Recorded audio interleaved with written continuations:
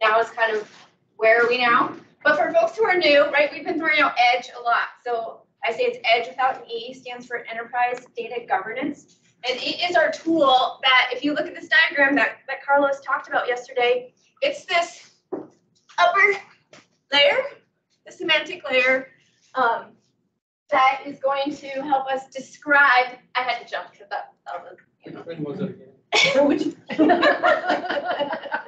That's just mean. I could have just here.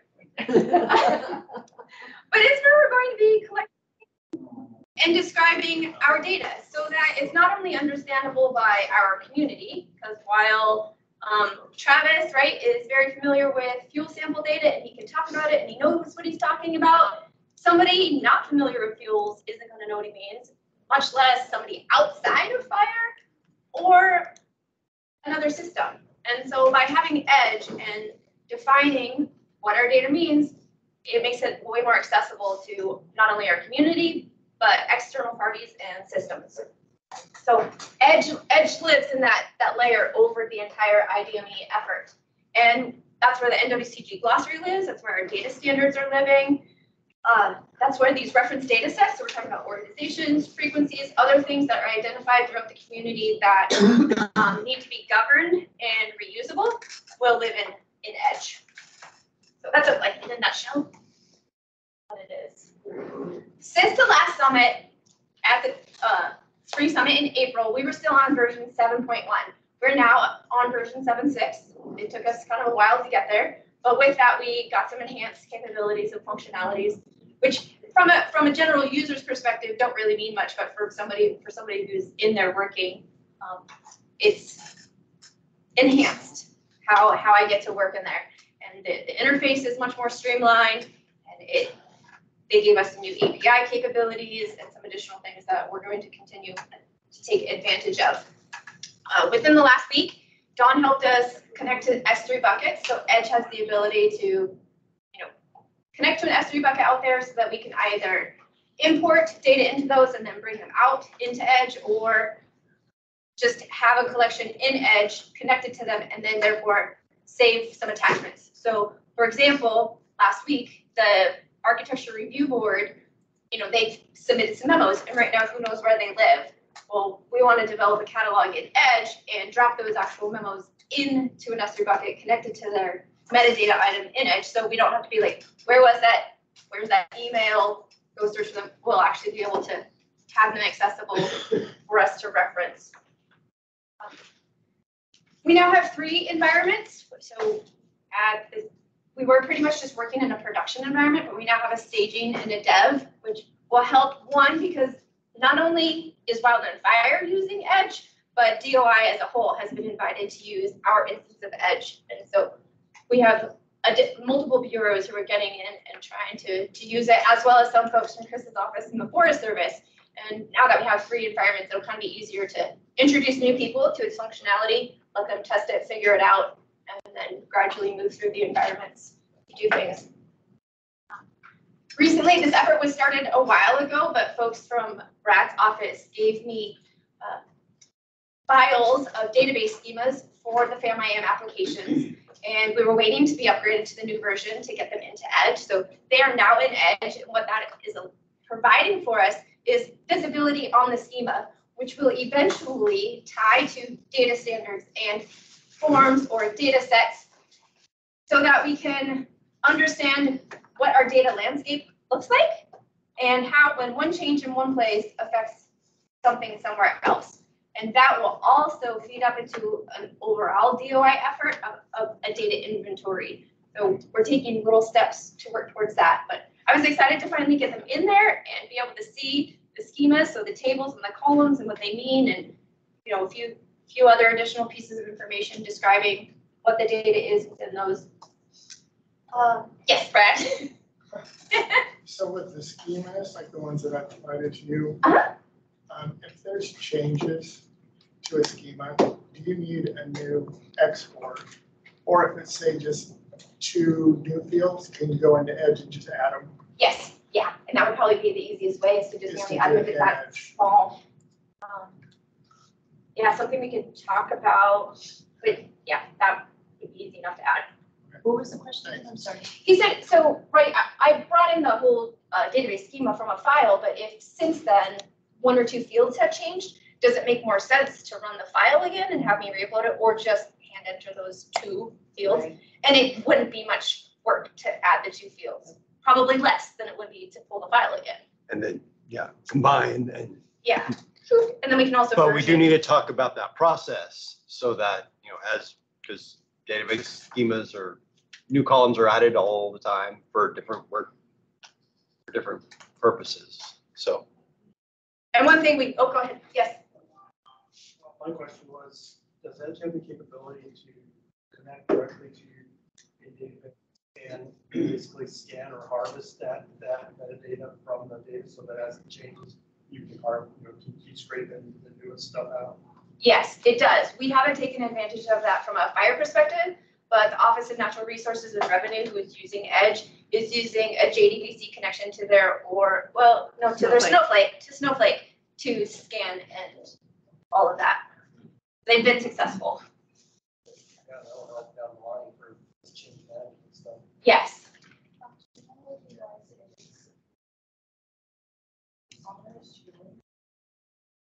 Middle, there's a security group. We needed to go through security group to make sure they let the direct connect happens. Yeah. Yeah, at any time, at that time. This is different, goes from place to place. Yeah, that's a good point. Something that I was asked to do, so NWCG training is we're using Edge to document the incident position descriptions, because the statements for position descriptions are reusable. And right now it's just code on a website and they can't compare across positions. So when one changes, they asked us if they could compare statements. So this statement is being used, but are there like statements for it? And we've got Chalkboard help to write some quick code to be able to do that. So that was exciting. And then another change, so previously with Explorer, which is our read-only version of Edge, right? We have our editor version where we're governing the data, and then we can choose which pieces of that information are published to a more public version, which we call Explorer. And previously, it looked like there was no authentication on it. It was just, but it was happening in the background of a form. So it was an anonymous username and password. Everybody would go in and yeah, it would just be pretty straightforward. Recently, we've now switched over to using login.gov for Explorer. So the public will still be able to access it, but they'll have to create a login.gov account. Several advantages to this is one, it adheres to some security requirements. The second is that when it was a generic user login, you couldn't save your searches or kind of your views. Now, if everybody comes in and they have kind of their named account, they will be able to rewrite their searches and save things, which was something some folks were asking for. So initially it was like, ooh, but it will still, our data will still be open and available. And it will just allow, I think, for some more flexibility by individual users for how they see the data. Question. Yes. So if you have the edit role, and you can edit everything No. in there? No. So Edge, because it is a governance tool, it is driven off of governance roles and business and data subject areas. And it can be as broad as you can edit anything in Wildland Fire, or it can be as specific as you can only edit this one glossary term. That's all you're allowed to edit. So it can be broad or incredibly narrow. And so as we get additional stewards in managing data, it will be very focused. So for example, the frequency stewards, right, we're going to have it so that we have a frequency steward group, and then, but within that frequency steward group, they're only able to edit those frequencies that they're responsible for. Right. They can see everything. And then another example would be the position naming board, right? They can get into the editor of Edge, see all Wildland Fire data, but they are only able to edit the data within the position codes and titles collection. And then another, I guess, feature is that Edge allows for workflows, which we mentioned earlier. And anybody in the editor version could kick off a workflow and make suggestions for edits, but it has to go through a governance process for that to actually be committed as approved piece of data. Wow, that's good. First, when Edge was initially launched, we were under datainventory.doi.gov. Right? So once again, this is at the DOI level, not the Wildland Fire level. And the data inventory from the department level describes both a project of this overall data inventory that the department is working on and an individual application that they have had developed to support the data inventory effort. And Edge was kind of tagged on to that. Since then, we've decided to kind of decouple the two. One, to explain that there is a difference between Edge and this other system and try to get clarity between how all three work together. So we're just waiting on the security certificates to switch Edge over to datagovernance.doi.gov as its namespace. And then I didn't list everything I'm working on because depending on the day, I have multiple projects going on at Edge, but of significance, the data element and geospatial data layer standards continue to be something I work towards refining to make it usable, right? So leading up to Edge, data standards and the glossary were on the website and managed in PDF documents. When something changed, you couldn't trace it through, right? That's what brought up one of our action items. So if a data element changes, it's an attribute in a geospatial data layer, how do we navigate and make sure everybody knows what's happening? So I've slowly been trying to figure out how to best model and put that together within Edge to make it work for what we need. One thing that Edge has introduced to us is this idea of a business term. Lots of our data elements or geospatial layer attributes are describing a business concept, something that we can talk about, but it represents a piece of data. And so I guess I just really want to just make you aware of this term. If you hear me throw out business term, a business term in the context of Edge is something we use that can represent data, and therefore we might know additional pieces of information about it, like business rules or data value rules. So whether it's a string or an integer, and min max fields, kind of some more of the technical part that not all the business cares about, but is important to know when we're asking technical folks to implement something about a business concept. And then APIs. So I'm so thankful that Dawn is here, because before Andrew left us and we hadn't been able to get very far, and then I was like, I can't do this. I mean, I want to learn how to do it, but then if I learned how to do everything, nothing would get done. So we're moving forward on figuring out the Edge APIs, and part of that too was getting up to 7.6, which had additional capabilities for APIs, which has made really large. And Honor, Office of Natural Resources and Revenue, right now is kind of parting the waters a little bit, trying to navigate some of the security things that Lynn was talking about, and then just us understanding how and who we're going to issue credentials and things like that. Anything else to add? No, other than all of our new environments and the certificates, we've gone through a lot of the different login options, just so that, because we knew the API portion was something that we had to be able to do. And so, but we also wanted to continue with login.gov as a way for just us internally, as well as all of our state and local partners. That's an easy way to get it in. So we have a lot of that figured out.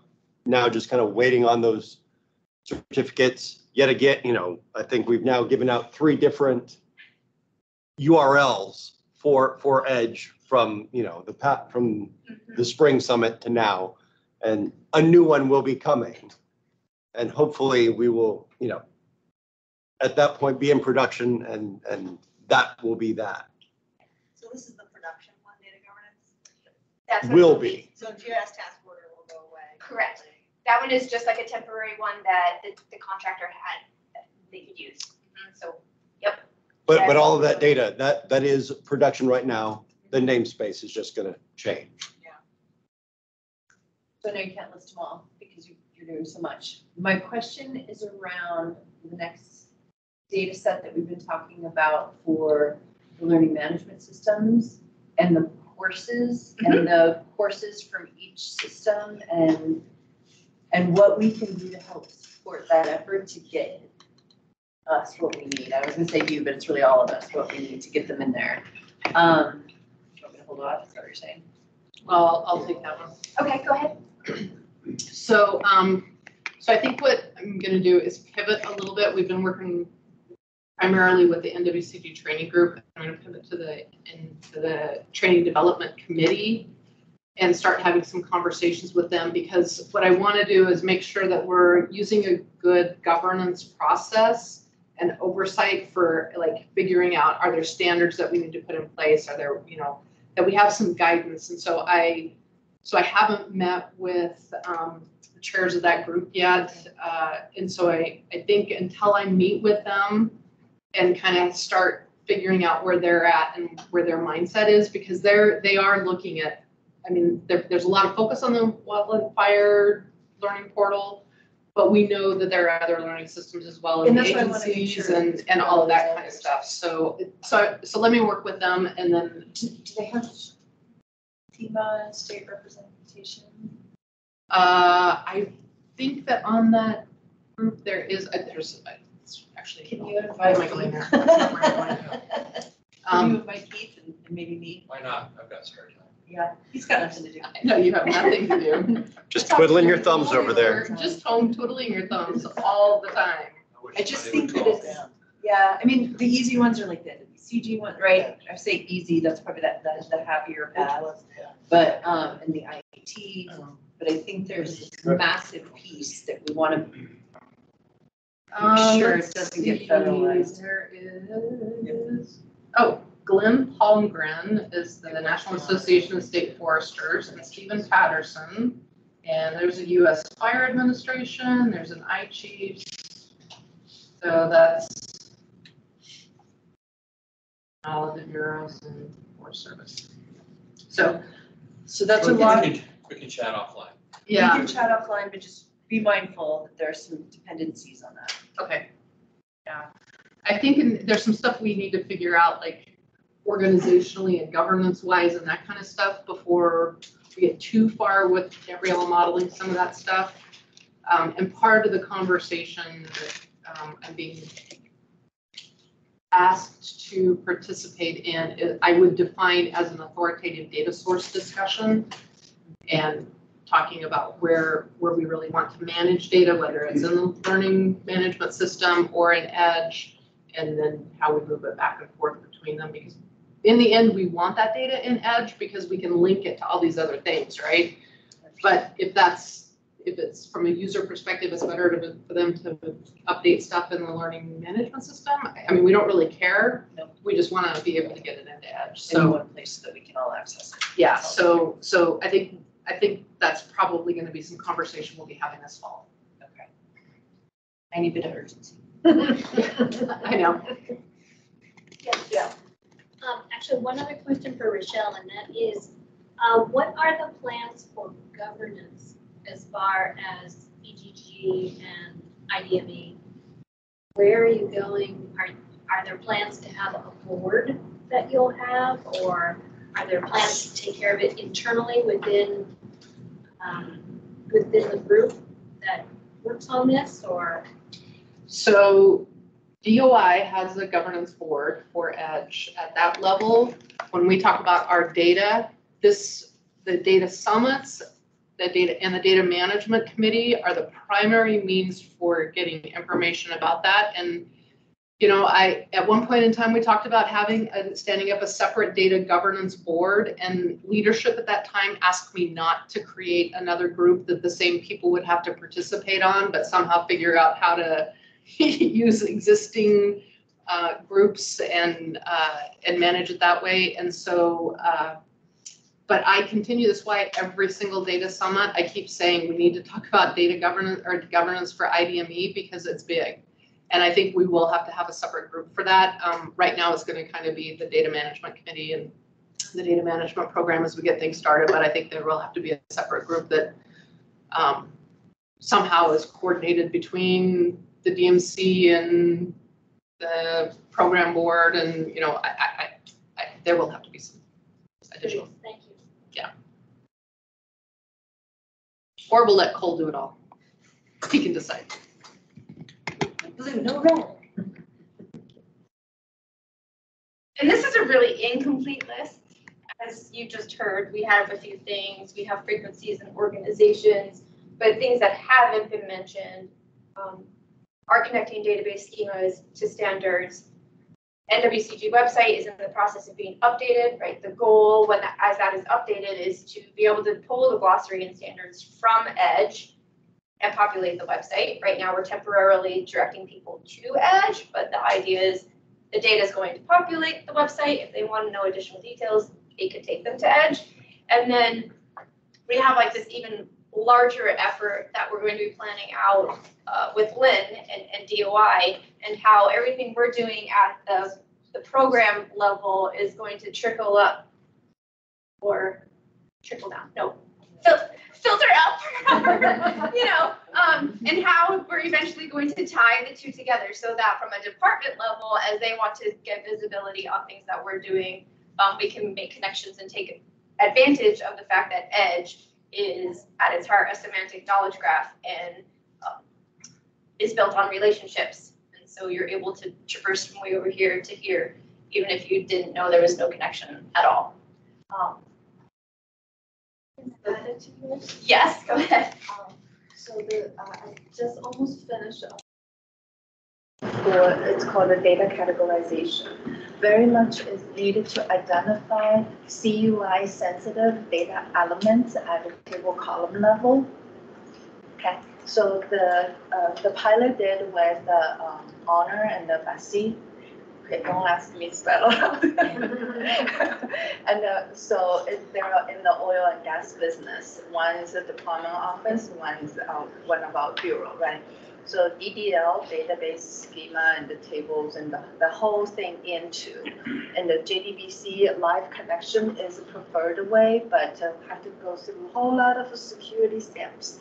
Okay, hold on there. And then so with DDL in, and then the tables structure relationship are captured in the EDGE as a data asset.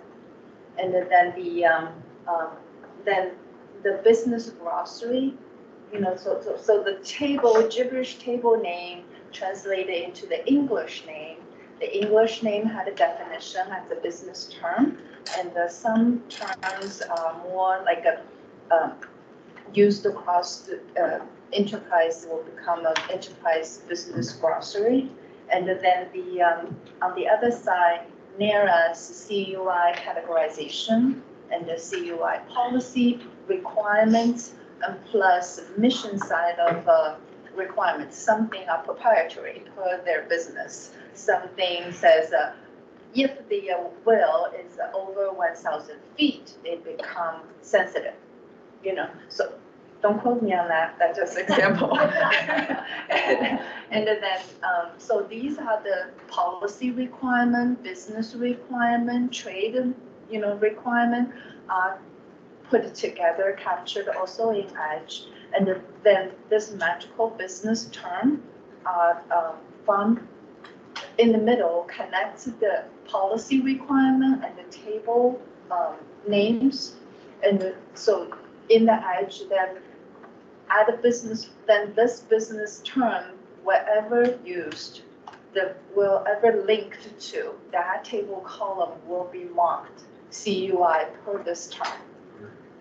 Okay, so this whole thing, then we do this for 40 major investment in DOI. So Wildland Fire has 1 or 2 systems, and we're going to do an investment system. One investment can have a multiple system. One system has at least one database. Now we're doing the relational database side, not the unstructured data yet. And then, so this is the connection on the, you know, the same level, right? And then this can answer the policy question for if this data set to support that policy decision or meet that policy requirement, that will help us when OMB and GAO do the data calls. Yeah, so that's the pilot we just, almost finished. Yeah. How long did it take you to do that? Oh, well, I started this project in May or June. Because there's just 3 sides to prepare, right? Yeah. One's on the mission side, business program side, you need to get your CUI people, your system owner, your database people, and your privacy people to figure out these business rules. And then on the edge side, there's a lot of preparation to do, like reference data, right? And then get the investment in, get the security side data in, and then with the top quadrants help, they build this flow. So how does go from policy requirement to connect to the table column? It's beautifully done. I'm really excited. So, but it takes time to build things in Edge as a reference, as the framework, and it takes time for Bureau to get their documents together. Honor on their side, so they're very well prepared, and so their data dictionary coming in, and then we just have to figure out what's the best way to map, to connect, and to mock the CUI sensitive. Yeah, So you ended up using the DLL for now? And yeah, then for the now, JVC later? yeah, and then, yes, for now it's DLL, and a lot of reference data we build hopefully can be API'd out of Edge and put in somewhere that downstream system and user can use. And for me, what I learned, this is really important, is so the Edge is an asset-based tool, right? So every asset coming in, we have to find a owner, a stewardship to follow it, right? Can't call Gabriella and say, what I do is this code, right? So we need to find we need to give every asset collection a owner. Somebody watches it, updates it, and to make sure it expands, it shrinks, it modified. There's somebody literally watching it happen. So that's really important. So the real project will start in October. We have a year to do 40 investments in DOI. I don't know. I really don't know for sure. But I feel like the process and the structure in Edge is set up. So would you have one person oversee the collection and then have sub people in each, like in charge of each investment within that collection, or are you having one person oversee the collection? You mean the pilot or the? Well, I mean, I guess in the future, like, because I know that managing this stuff, keeping up to date is kind of. Keeping update. Right, so you said someone's gonna be literally watching the collection itself or the individual investment within it? So not from everything once they get into Edge is some kind of asset collection, right? So Edge has this governance process. You can build a flow. So with that, then this in the middle there's a stewardship for that, and this person, it can be multiple person, it can be a group of people. It depends on the bureau or organization's way to managing their data asset. But I feel like we needed to separate data management and the data governance. Otherwise we might just, don't even aware of, but it's like, this is the governance board doing the management work. No, it's not ideal, but all the data management process and the way it's conducted needed to be standardized and needed to be repeatable, and then the governance decide, is this way keep going or we need to modify this, so that will help us. But in the Edge, yes, it can be one person watch all like Gabriella, or we can sign the helicopter to helicopter people. Yeah. Thank you. Thanks, Lynn. I just wanted to show you 2 things that I had highlighted earlier, and one, Rochelle mentioned this yesterday, but one term with multiple definitions. I'm in the NWCG GOF 3, and previously we would have seen one term and then 4 definitions associated with it. But now what we are able to do is I have 4 buildups, and then one's related to fire danger, fire management, fire spread, and weather. And so just it's allowing us to kind of see our terms and things in a different way, kind of blow them apart and make it easier to refine what I'm specifically looking at the definition for buildup as it relates to fire danger. And then I can see what that means. So I'm excited about that, and I've talked about it before, but Rochelle had brought it up yesterday, so I wanted to show you it.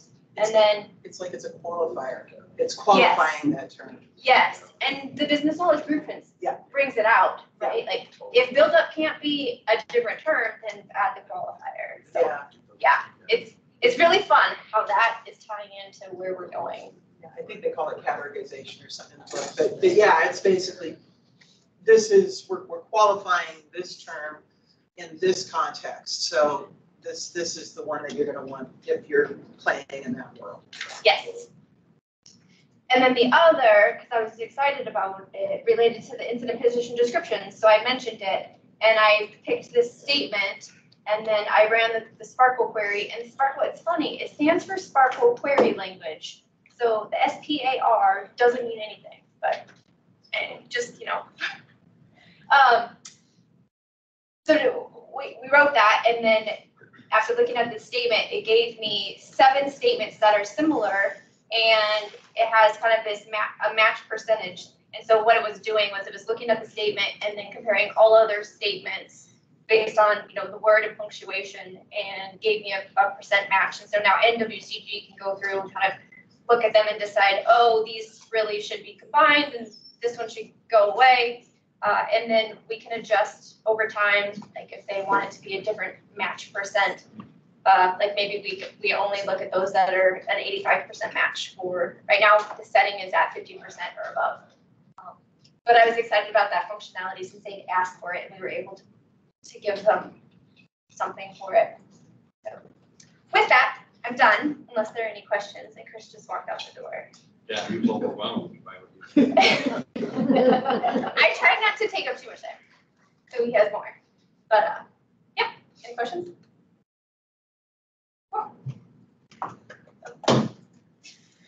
So yeah, Jill, that's one for your acronym SPARKLE.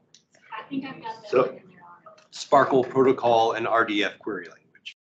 What was that? RDF? No, yeah, it's SPARKLE Protocol and RDF Query Language. Oh, so they do actually stand for something. Yes, but it still has SPARKLE in the beginning, which doesn't count. That's like using the term in the definition of the term. I think there's a rule about that. At least in high school. Okay, Jill, you wanna share what's going on with the website?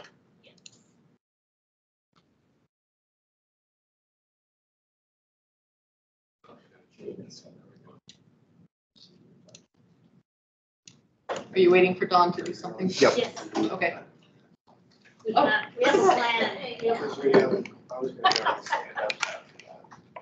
Okay, at the last summit, we talked briefly about a website that was coming online, and we have been creating it. It's obviously not done, but it's in a perpetual state of being updated. So the WFAIP website, which this one is, we have added the newest card down in the lower right-hand corner, data management and WIFIT. And if you go into that particular card, you'll notice that there are several options under here, one of which is the DMO or Data Management Office. WIFIT has its own link within this. Irwin has its own link, IDME. So this is where we're going to be finding more and more information about the development of the interagency data management environment. We have data sources. Don, if you'd actually go into data sources, that would be great. So these are going to be, this is something that I guess is something I would use more often than maybe some of the other cards. Everybody's going to have their own particular use depending on what they do and what's important to them. But as a GIS person and person working with the U.S. Forest Service GIS community, these are things that I will be looking for. Basic data sets that are often used within the within GIS or within work pertaining to GIS and mapping. So these are some of the major data sets that get used. We are not holding the data sets on this website. We are merely pointing to their origination sources, so which is kind of nice. So we can update these as needed, but these are going to be some of your primary data sets or sources from which you're going to find your primary data that you might be utilizing within mapping type work. So if you click back on home for me up at the top, perfect. Back arrow, excuse me, the back page would work the same way. We also have several other options under here which are being built out but may not be at their fullest potential just yet. So more to come. We'd like you to check back early and often. Bookmark this site for yourselves just so that you will have it in your set of bookmarks and can share it with those of you that you do work with. References, links, and help desk. This is all where folks are going to be coming to get help or where they're looking for particular documents. We also have, there will obviously at the top is a link to the acronym list. And as we get more and more information, we'll be throwing these up here. If, as you guys are looking through these, you see things that are missing, maybe we've overlooked something, maybe, you know, I got going too well or going too fast, or maybe my focus is in a different area than what yours is. Please don't hesitate to contact one of us on the group and it will trickle back to me and I can help get this updated, or whoever might be taking this one over in the future will also have that option. So if you'll go back, perfect. Training conferences and meetings. If you are looking, for example, for this particular meeting, what's happening with it, what came about as a result of it, this would be a location that you would come to. We'd have the agenda hooked up in here. We'd have any notes that were taken, we'd get put here so that you could always come back and take a look. And we do plan to have, at least at this point in time, we do tend to have, or plan to have, all of the data summits up there so that people can look back and say, hey, you know, I started on this one way back when. And maybe it didn't, maybe it dropped off the plate. Maybe it needs to be revisited.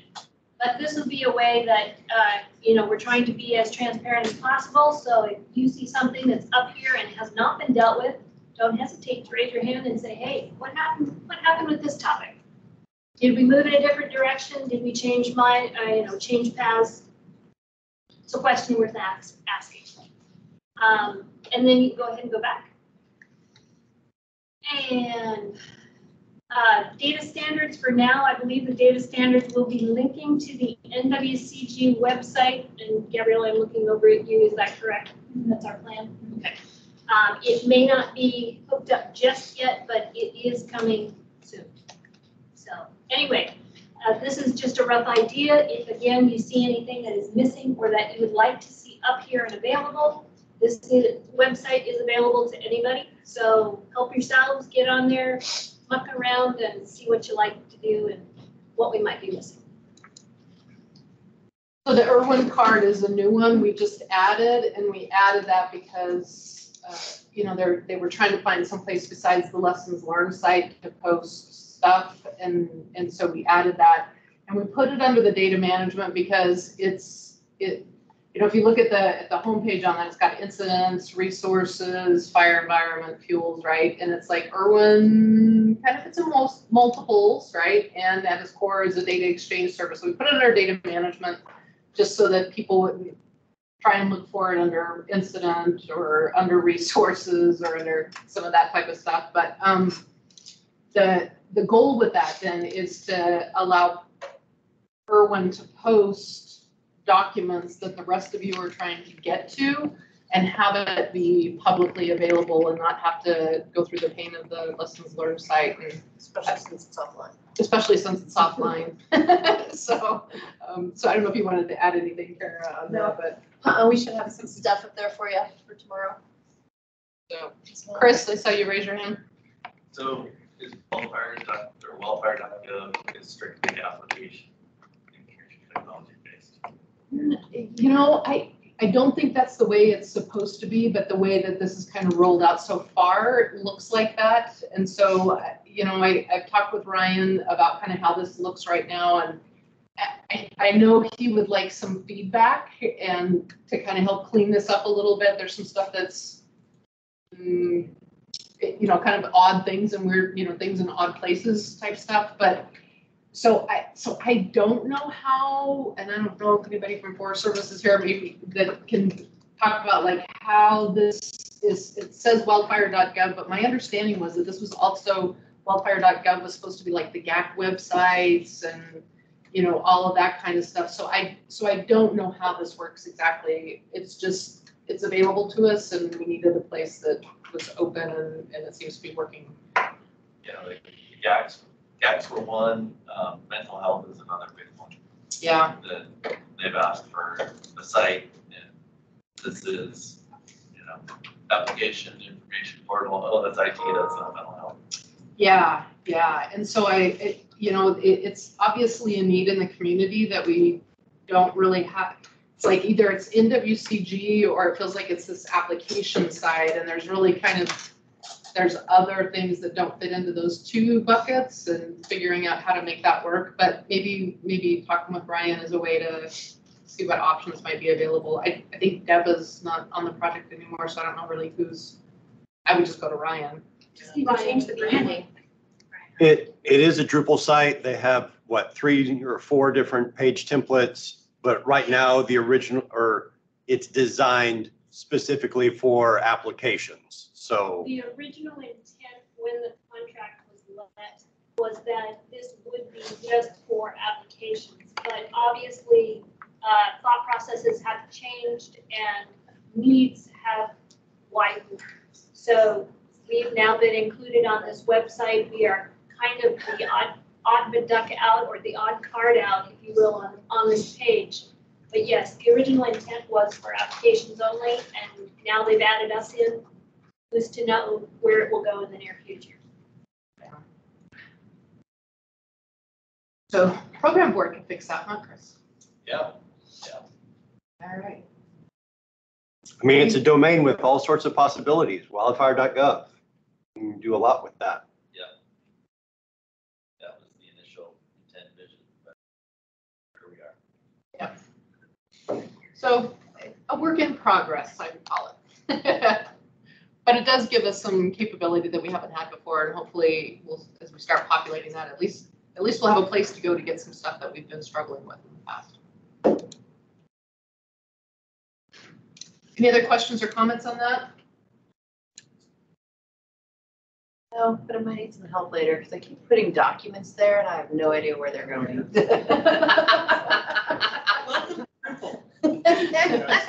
Welcome to Drupal. Somewhere that is.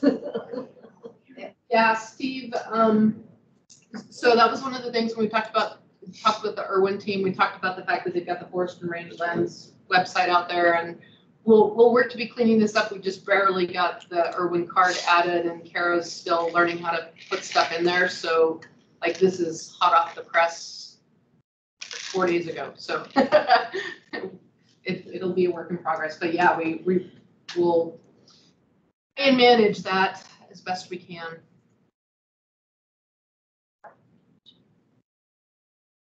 Okay. Steve, do you have another question? Oh, yeah, I just want to say thanks and good work. The other thing, it's kind of hard to find the information on how to get an Irwin Observer account. So Kara knows what I'm talking about. It's currently most accessible, but quite buried in a document that's posted on the Nick Intel webpage. So I guess as you guys tune everything up, the Irwin team might want to maybe think about providing an easier way for people to figure out how to get that Geo portal account first and then get connected to Irwin Observer.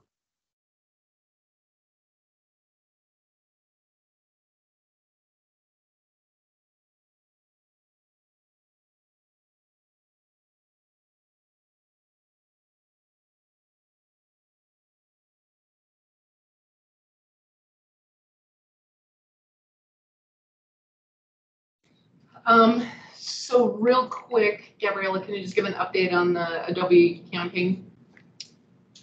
Abby, who works with Skip, and I, we just got our user accounts yesterday for Adobe Campaign, which means in the near future, we'll be able to set up our domain, which will be Wildland Fire Data, and then we're going to identify our subdomains. So at its heart, Adobe Campaign is a marketing platform that is allowing us to do all of these email services. So we'll be able to create very targeted subdomains used to communicate out with the community. So folks such as the Irwin team could use our exchange subdomain, and then FAM that needed to send out some email notifications related to something to do with FAM off. We would envision using like an enterprise application subdomain. We're going to have a data management one, a data governance, and those will just be ways to target how our emails are appearing in everybody's inboxes, which will be nice. We'll get to really brand them for what we're trying to communicate. And people will be able to manage their own subscriptions. So you won't be having to manage your email list and your email inbox. And so our idea is Abby and I will be admins, but based on campaigns in these subdomains, we'll be able to identify additional users who need to be able to send communications. That's, yeah, but it's moving forward. Our user accounts was the first one. Next step is them helping us set up our subdomain and domains. Yeah, so I'm pretty excited about that just because getting the information out is always a challenge, and being able to target it is going to be helpful. So, and the cool thing is we have enough user capacity. We told them we were going to have 25,000 users, and only a small portion of those were going to be DOI. So that's why we got our own domain area in there, and so it gives us a lot of flexibility and control. And so if you have like a need to communicate to big groups on a regular basis, then let's talk, because we can build those out and give you access and communicate in different ways. So, all right, NASF. That's you. We're up. You're up. Sorry. The tall guys are up. I'm just going to stand here while Chris is getting set up. So I don't know where to start. So NASF, the non-federal aspect of what we're going to do here.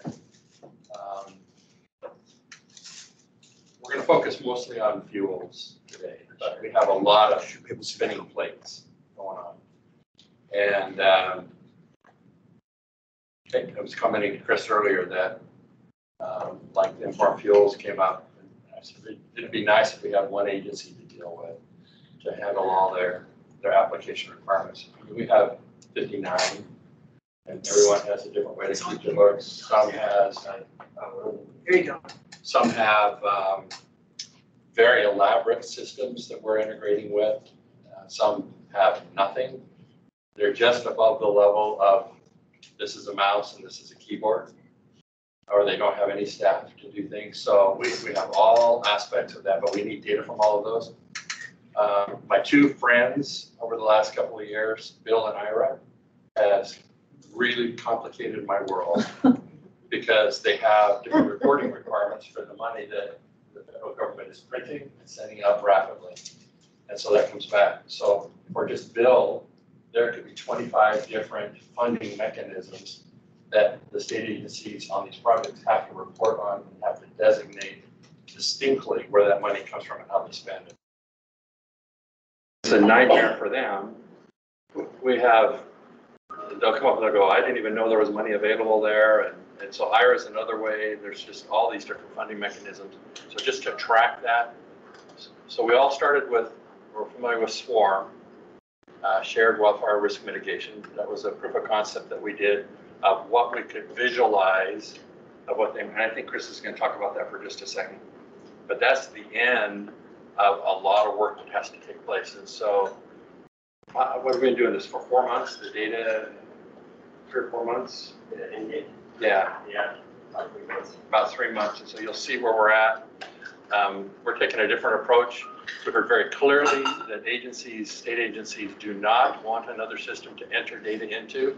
They already have multiples of that, so they don't want to do that. So we're harvesting the data. We're going to go get it, Now, there's some that don't have that capability, and we're gonna have to figure out them. That's obvious, but the majority of them were able to harvest the information. And so I'm not gonna talk anymore. Chris is here, Chris Gerecke. I'll let him introduce himself. He's from Timmons Group. He's our contractor on this effort, and he's pretty bright, very nice guy. So.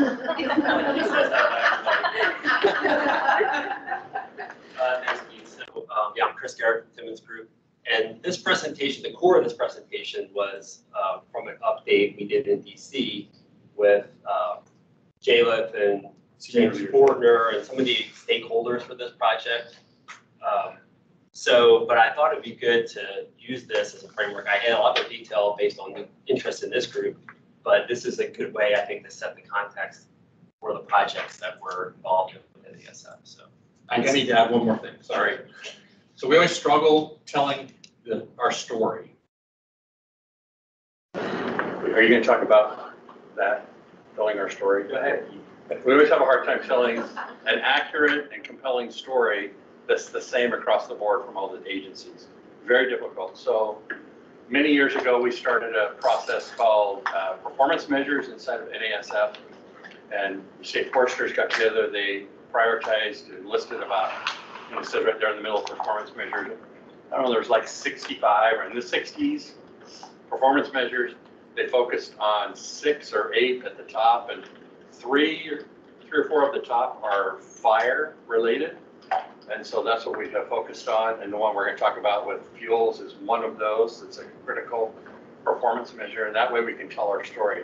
So when we go to Capitol Hill and we talk to them, we can say that we're being good stewards of our money that you've granted to us, and that we're not going out and just doing random acts of spending. And that's the biggest question that we constantly get is, are you effectively spending the money that we're giving to you? Okay. Yeah. What's EDG? Community Wildfire Defense Grants. yeah, there's probably a lot more acronyms. That's $1 billion program, grant program. In the image, she's wanting to collect the whole set. That's a Forest Service program. So we are framing this story, this presentation in the National Cohesive Strategy. So we'll kind of go through the 3 legs and relate that to some of the projects we're doing. But like Keith mentioned, the NASF performance measures, the SWARM shared wildfire risk mitigation portal prototype that we did, that kind of led to this project. So that's kind of how we got here.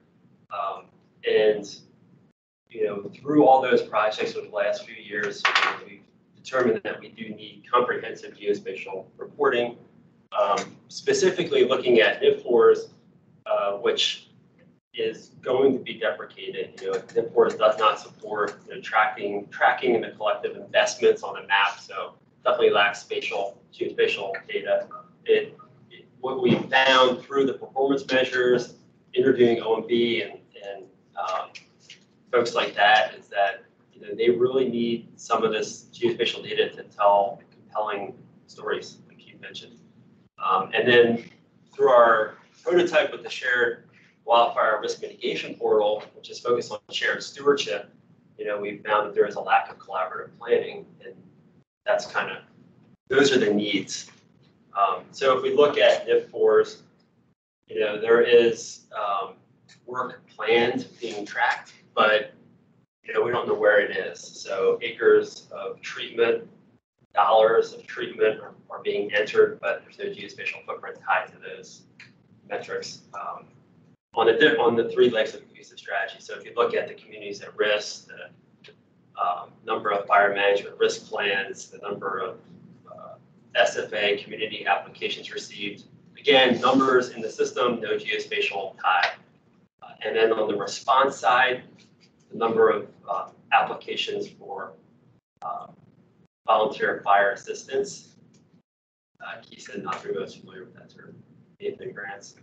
That those numbers are tracked in NIFORS, but again, no spatial tie.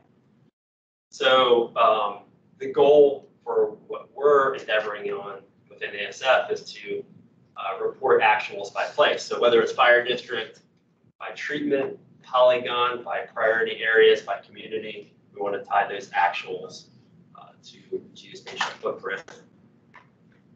And another goal is, as Keith mentioned, to do more analysis and storytelling with the data. So being able to, and kind of what we did was, usually efforts like this, and I've been in application development for 20 years, we start with collecting the data, building applications to collect data. We kind of spun that around and said, okay, let's build out some prototype dashboards, analysis, story maps, output to get feedback from, to figure out what are the questions we're trying to answer, before we start collecting the data. So this is just a screenshot of, and I'll pull this up. I'll pull up actually an actual demo, but we took the data that we but we got from manual data calls through all the states through the performance measures project, and sewed all that data together. So think of like random shape files and geodatabases, all of different schemas. We sewed that together manually. Really turned out to be a bunch of dumb polygons, no attribute standardization, but use that as a basis, and then develop we enriched the data to say, okay, let's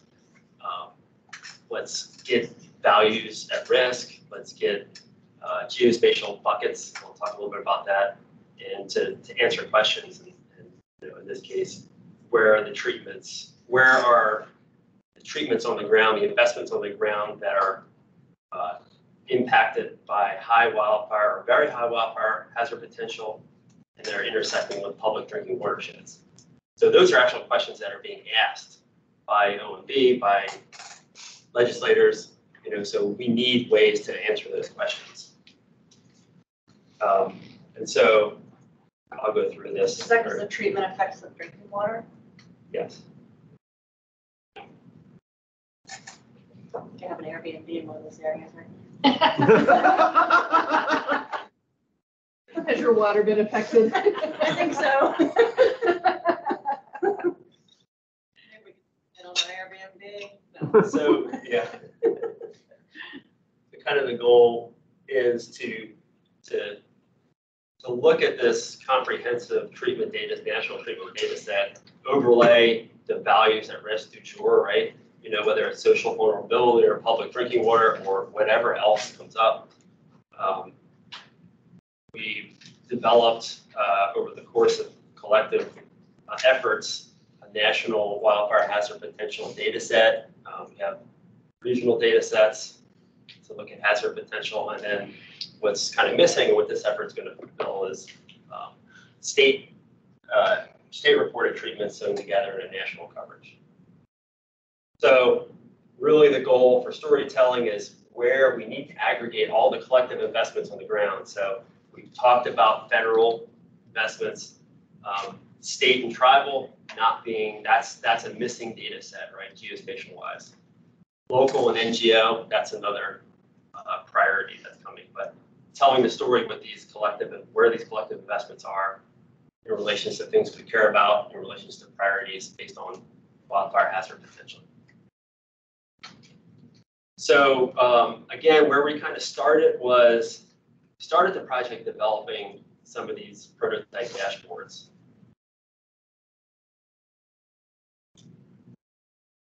So, to engage those higher level folks and the folks that are asking these questions, we looked and said, well, let's bucket this into geo-themes. So based on states, this is a prototype, wildfire, crisis landscapes, watersheds, congressional districts.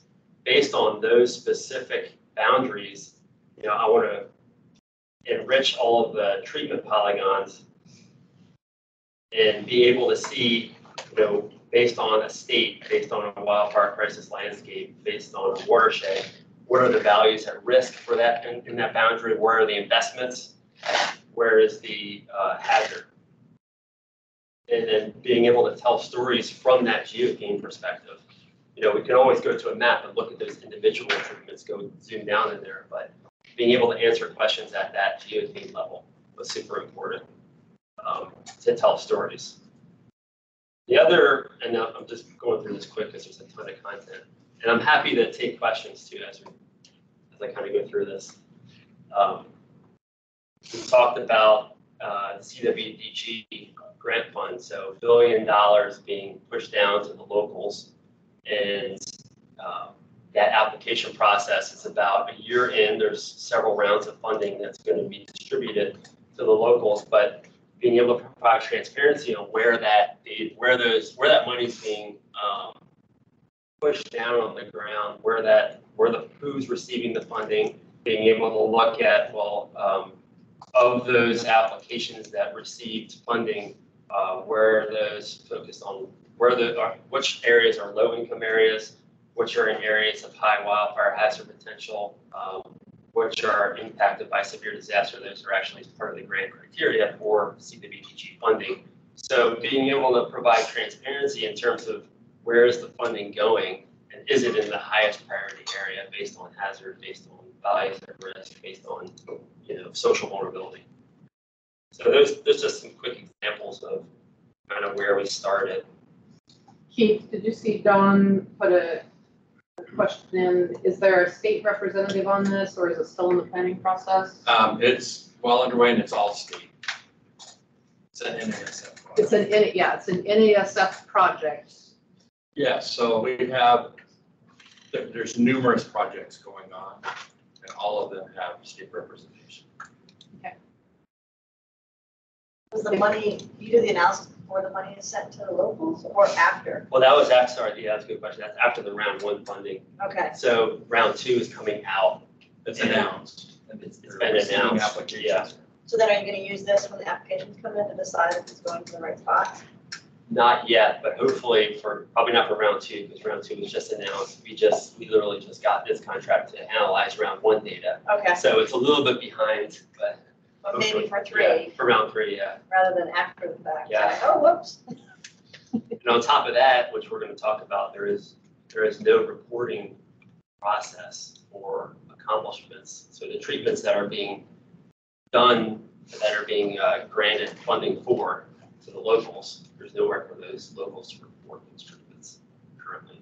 So I'll talk a little bit about that, but we're doing some discovery on how that data should be reported and how those investments can be integrated into this national data set. Yeah, you're not saying that that's not critical and needed. There's just no funding for that yet to develop that, but that's, not yet.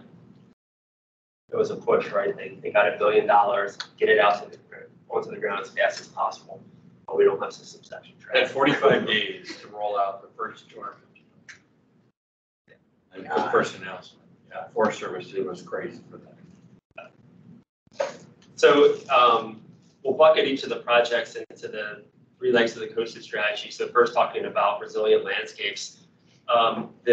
You might have heard this term, National Fuels Initiative. This is what Keith was talking about. We're working with all of the states and territories to understand their readiness to give us treatment data and for us to intake it, to harvest it.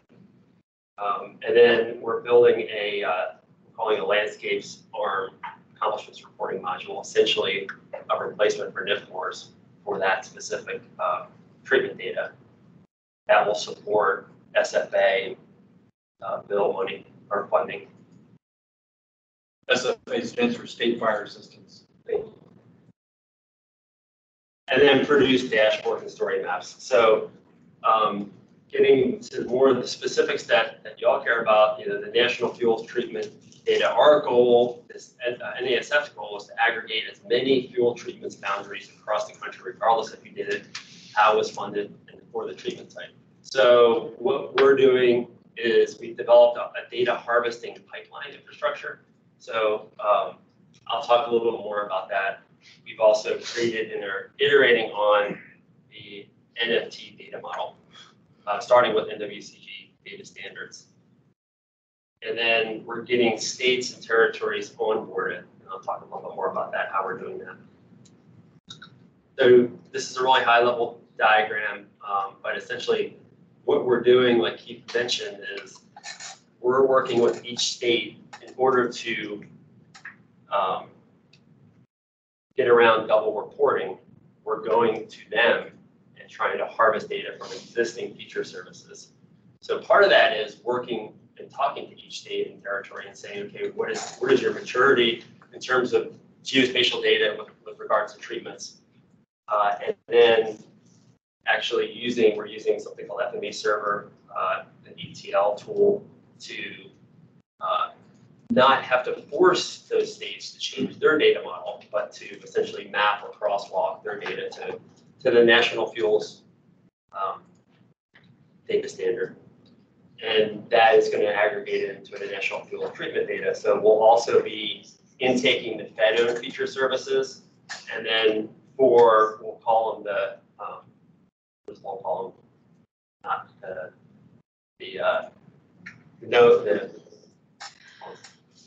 brilliant term, but the have-nots.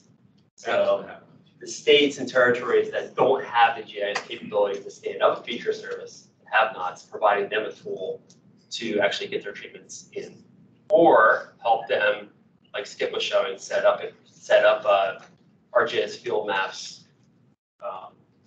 field mapping workflow. A lot of states, what we're finding is that a lot of states, want to maintain and manage their treatment data. They're not going to go into some separate portal that NASF is standing up and put their data in. Hey, Chris, Steve Manti has his hand up. Go ahead, Steve.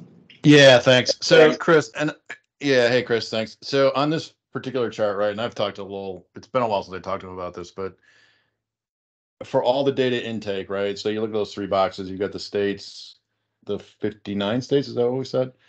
All the federal data, and then you've got the treatment mapping tool. What do the gaps look like, right? So to get the national fuels treatment and the stuff we saw there at the beginning, to get that to 100%, how bad are the gaps, right? Even at the federal level, do you have what you need out of the federal systems or out of the mapping tools? See what I'm getting at? How big is that gap? Yeah, that's a big question, and that's what we're actually in the middle of this right now. So we're starting with the 59 states and territories, 59, to understand where those gaps are. And what we found is it's very encouraging. A lot of the states are very interested in maturing, subscribing to the National Fuels Treatment Data Model, making changes. They're big in supporting it, especially since it will eliminate double reporting from triple reporting for land fire, for NASF performance measures, for NIF forest reporting. So, answer your question for Steve. We don't know. He'll answer your question in just a minute. He'll give you actual percentages of where things are at. Okay. And the big gaps we're going to find, I believe, there's going to be gaps throughout all the states and the federal and all that.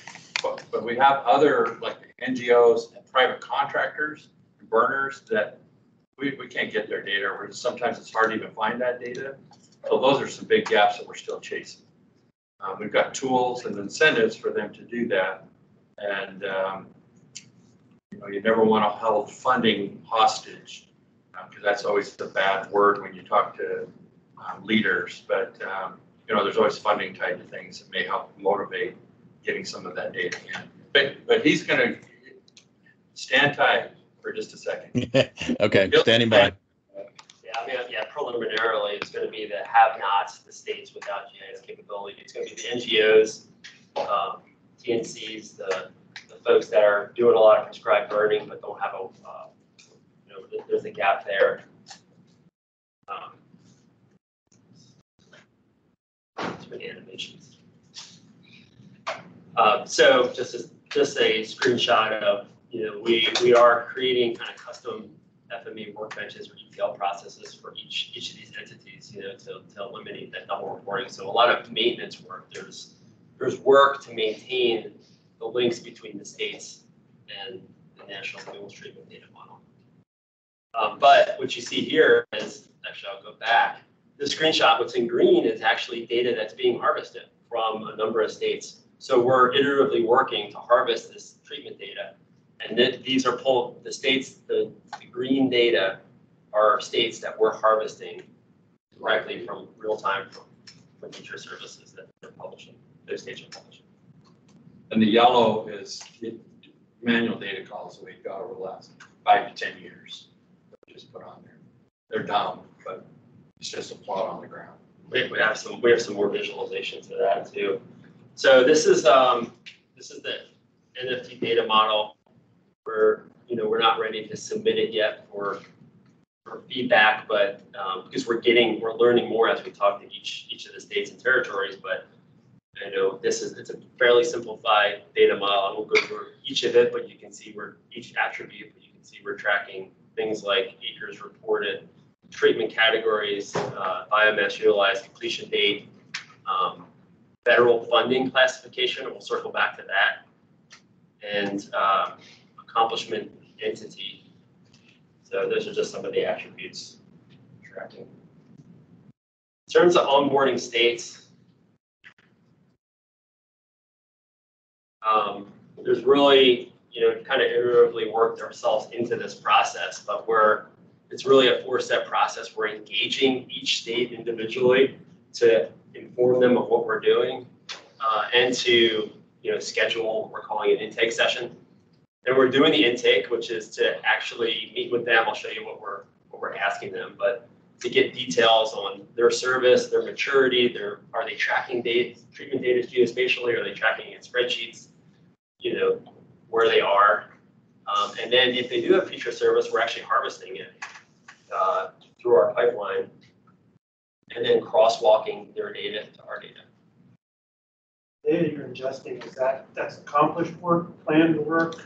Yeah, it's both. Yeah. Yeah, and what we're finding is some states have just completed or just tracking completed treatments. Some states are tracking both. What we're pulling. So the data model can distinguish between this is a planned activity versus an accomplished. Yeah, correct. You mentioned earlier that some of the states, once they go through this process, they say, oh, we want to update our process to add more staff or to do a better job. And so there's that maintenance process, that loop you keep having to go through, is they realize, oh, we could do better. So it's been very good. Yeah, and this was important to kind of inform the more of the key executive stakeholders of this isn't a one-time thing, right? You can't just harvest the data and just sit it down. It's going to be constant maintenance as these states and all the entities are improving their data collection and their data models. So we've already found that we're intaking data. We're actually have to go back to 5 states already after just 3 months to go make changes based on our meetings together or their desire to enhance their tracking of treatments. So you'll notice this doesn't add up to 59. We're still talking to a number of states, scheduling intakes. As you can imagine, it's hard to get the right people, the right meetings to get this all done. But this is a visualization of kind of where we are. Looks way better online. Yeah.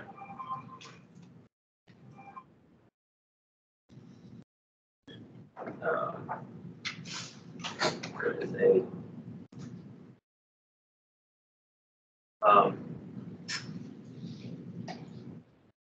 gonna blow this up. There we go. We'll screen it. Okay. So this is kind of a map of where we are in the intake process. It's hard to see. Generally, the green there are states that we're actually harvesting data from. Some of them are ready for maintenance. Some of them are actually just harvested and good to go. Some are pending harvest. Harvest meaning we're sucking their data into the National Field Treatment Data Model. And then there's a number of follow-up meetings in the blue family of colors. Intake meetings being scheduled or it has been scheduled. So those are states we're working with. And then pending outreach, these gray states are ones that we just haven't gotten to yet. It looks purple there, but yeah, it's really washed out. It looks right here. And so we also, can't read the states' names, but we've classified these states into tiers. So tier 1 being the most mature in terms of data being captured. I'll talk a little bit more about what we consider the definition of tiers are. Tier 1 to tier 3. So a lot more tier 3s than tier 1s, as you can imagine. Tier 1 states ready or near ready with minimal assistance, internal changes for harvesting. So example, California. Tier 2, state can be ready with some assistance and internal changes that might need alternative data sharing options. So those are states that they do, they're really capable of making changes. They have the resources, but not quite ready. Maybe it's not published. They don't have permissions to expose the data or whatever, the number of reasons. Tier 3, they can't be ready without significant assistance in internal changes. Example, Maine, they have their tracking data and their treatment data in a spreadsheet. No geospatial footprint, very minimal attribution. So going to take a lot of work to get them to a harvesting state. So we won't go to all these details because there's a lot to cover, but tier 1s, they do have centralized mapping of treatment databases, meaning they are, and the majority of their treatments are being mapped. So what we also found is a lot of states are just tracking certain treatments, or they're tracking treatments in different places. They're siloed. They might be tracking prescribed burns over here, mechanical treatments over here, separating it out by funding sources. So a lot of challenges there to kind of pull it together into centralized. But in tier 1, in general, they've already centralized their treatment data sets. Feature service is ready, and it's either publicly accessible or it can be shared. They do have the staff to maintain the capabilities, and then they generally require the least onboarding from us. Tier 2, yeah, like I mentioned, the treatment polygon data can be collected, but it may be stored in several different data repositories. I think a good example is Texas. You know, they have their treatment data stored all over the place, but Kurt and Javier are very who are the data stewards or GIS team have the capabilities and the know-how to aggregate all that data. So they kind of are moved up to a tier 1. They were a tier 2. And then tier 3, limited. Like I mentioned, the main example, no operational data collection of fuels treatment data. And a lot of times they don't have the staff or the dedicated staff to make this happen. And they do require a significant level of onboarding. So again, this is a map of the harvested data. We have a dashboard that shows real-time status of where the work's happening. Where the harvesting is, where we're harvesting data from. So these are the states that we're harvesting from, and we're continually updating this and adding it. Treatment acres and preferred treatments.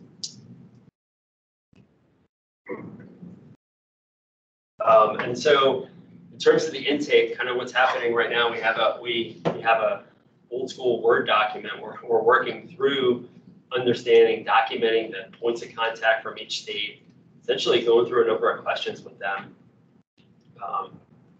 I'm talking to each state essentially and getting information about, you know, how they track treatments, who's tracking treatments, you know, are they tracking it spatially? What attributes are they tracking? Are they tracking just proposed or completed, or both? You know, where are they tracking their funding? Do they track funding in fiscal year and dollar amounts per treatment? Those type of questions. Then adding an actual feature service if they have it, so we can kind of version this document.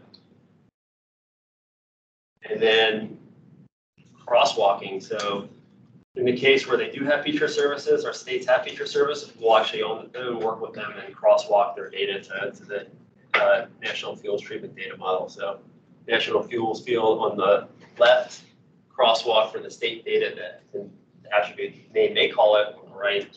So this helps inform our ETLTs to create the workbenches. I added this slide yesterday when we were talking because one thing that's missing, we found, is a consolidate or a source system of record list for federal grant programs. So every state, it seems, is calling different federal grant funding programs different things, different names. Names have changed, so there's lack of consistency. There's no way to really map the federal grant funding program names that a state is calling into the federal standard. So we are working with like Tim Melchert and some other folks to create that finite list of federal grant funding programs, because we are going to be capturing it. Ideally, it's an optional field, but in order to really be able to tell the story of where the funding is going on the ground, we need this information. So this is a very complex diagram, but all it's saying is, you know, we need some help to create this federal grant funding program list. This list of federal grant funding programs.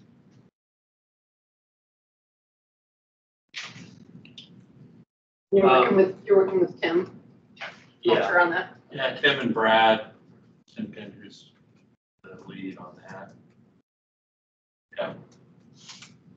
But when we talked about domains and creating master data lists of domain values, it seemed like one that could be useful for a lot of different programs.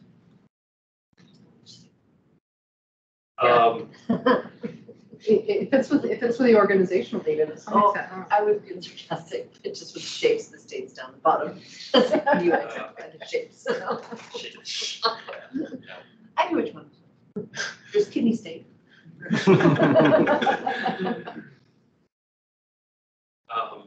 So the goal is, like we mentioned, is to create this national fuels treatment database. We're trying to aggregate as much treatment data as possible. And then we're also creating a replacement for the treatment data that's going to be reported into NIF4s by the states. So that's really to enable state program managers to satisfy their federal grant accomplishment reporting for fuel treatments. So two separate kind of components, but obviously related. So all the data that we can harvest from states will be available in this accomplishment reporting module. So in theory, you do a good job reporting spatially. You can harvest that data. You open up your NIF4s 2.0 and see that data in there already. So along those lines, kind of where we're just starting development of this landscape resiliency accomplishment reporting arm, landscape arm. And let me get to a better screenshot. So if I log in as a state user, I should be able to see my accomplishments summed up in terms of based on the data that's being harvested, the total acres of hazardous fuels treatments, the average cost per acre, it broken up by treatment type, by grant funding programs. And so we'll soon be able to show this interface with harvested data. Alongside that, we need to provide, and a little bit washed out, but an ability for states to go into this reporting module and add non-mapped acres. So we understand that not every accomplishment is going to be mapped, and we need to fulfill federal grant reporting requirements. So being able to report fill in the blanks essentially, put the non-mapped acres in there, providing that functionality. So we are working also iteratively as we start getting feedback to create more dashboards, story maps, dashboards that I showed earlier. And what's next? We're continuing to onboard states, do harvesting. We will be harvesting data from Forest Service and DOI into national fuels. There'll be another iteration, multiple iterations of story maps and dashboards to help those conversations, and then develop state reporting or input interfaces and certifications, roll out to production, which is a little further away. I'll have a timeline at the end. To Steve's point, we are looking at partner investments. So we do understand that TNC, NFF, they do have keystone agreements with the Forest Service. They're doing treatment work. We need to capture that. We don't currently have funding or a way to track those partners, but we know that's coming. We also are working on prescribed burn portals, so being able to get at those entities that are capturing the prescribed burn, PBAs, prescribed burn associations, the folks, the NGOs that are doing prescribed burn work, collecting that data through other portals. That tool is in effect being used across the southern part of the country. Yeah. Currently, all of it. Yeah, we do have Minnesota got a grant to build a prescribed burn portal as well. So we're looking at extending that to the Northeast and West region. So to the second leg of the cohesive strategy, the wildfire response leg, we are working or have actually mapped all the fire district response areas nationwide. That's really going to be critical in connecting investments to places and responders. And then we're building the local response arm, capacity arm, which really will help support the deprecation and enforce. So the VFA grant reporting, VIL, and the RFA grant reporting, that's what's being captured in this application. I'll show a screenshot of that.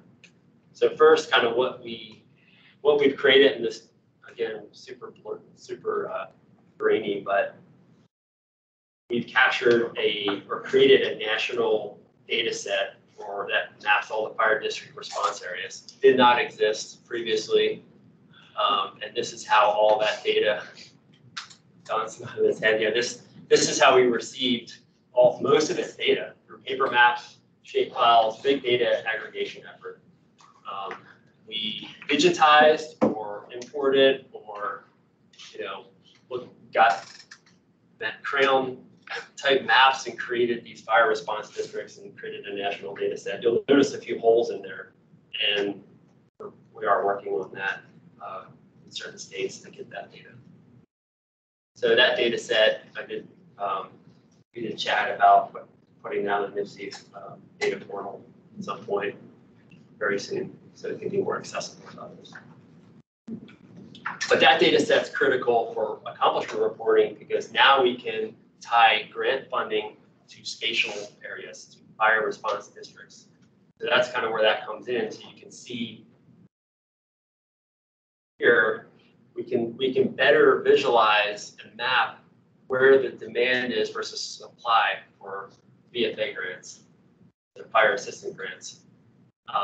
Green being and then this is just a kind of a prototype map, but green being fire response district areas that are funded, that got VFA grants, yellow being the ones that asked for it but did not get it. So those are where like fire stations respond? Yes, yeah. Okay. Yeah. I kind of rolled through it. Yeah. So that never existed. Yeah, I think the fire administration was trying to do that as well. You talked to them about that? Yeah, And are they excited? I mean, they're very excited about this. And they understand, everybody understands that there's a lot of maintenance that's going to go into this. Mm-hmm. But we have an additional 88% of the country is mapped. That's awesome. I think they start doing that as well too? I don't think so. Okay, I thought they started, but. They may have, but they. Stopped. Might want to see if they have the rest It's of a your. challenge. Well, and it goes back to, not even knowing all the fire departments that are there. I know. Do they have an FDID? And yeah, it's, We've had and platoon what is a people fire response? calling individual fire departments. And they go, oh yeah, sure, I can take a picture on the wall and draw a Crayola circle around our fire department response. And that's actual pictures of how we got stuff back. That's crazy. Yeah, a lot of brute force GIS technicians calling people, saying, please, like whatever you have, send it to us. Did you ask them to then please start using what you created to maintain it? And if it changes, let you know. Yeah, and we are hoping this application is a replacement for NIF4s for state administrators to track the applications that are received for VFA funding. And we provided tools to do bulk uploads so you can, or downloads. So essentially you can, a state administrator will see all their fire departments. Actually, I think I have a screenshot of this. Yeah, so a state administrator, for example, state of South Dakota will get a download of all of the fire departments in their state, spatially connected to their fire response district. And then we're also, because there was a lack of prioritization in terms of where does this money go? Is it going to the highest priority areas, fire response areas? So we're providing them with some just general rich wildfire hazard potential per fire department, response area and population wildfire occurrences. So with the hope that the state administrators can use this data to prioritize where the funding's going. Are either one of you familiar with Corinne Miles or Lauren Miller, Forest Service? No, we're north of. Thank you. So what's next? Fire district response areas. We need to do some more mapping. For example, there's a huge hole in Kentucky. There's data for Kentucky. No one's picking up the funding. Yeah, no one's picking up the phone. They have fun. They're working on a statewide 911 system, and they pushed us off to them, and they were not ready for us, and so they're starting to trickle in now. But we're also we're working on some operational insight dashboards. So this is an example of a dashboard embedded in our application. Again, it's fake data, but you get the point of, we can have some operational insights into the grants that are funded, the grants that have been requested, the amount invested to date, where it's going, whether it's being spent on training or equipment or personnel. And then also tracking spatially, tying back to the fire response districts, where that funding's going on the map. So a lot of stuff in phase 2, I'll just flash this up there, but this is there's work still to be done. These are some of the things that need to be done. Third leg, fire adapted communities.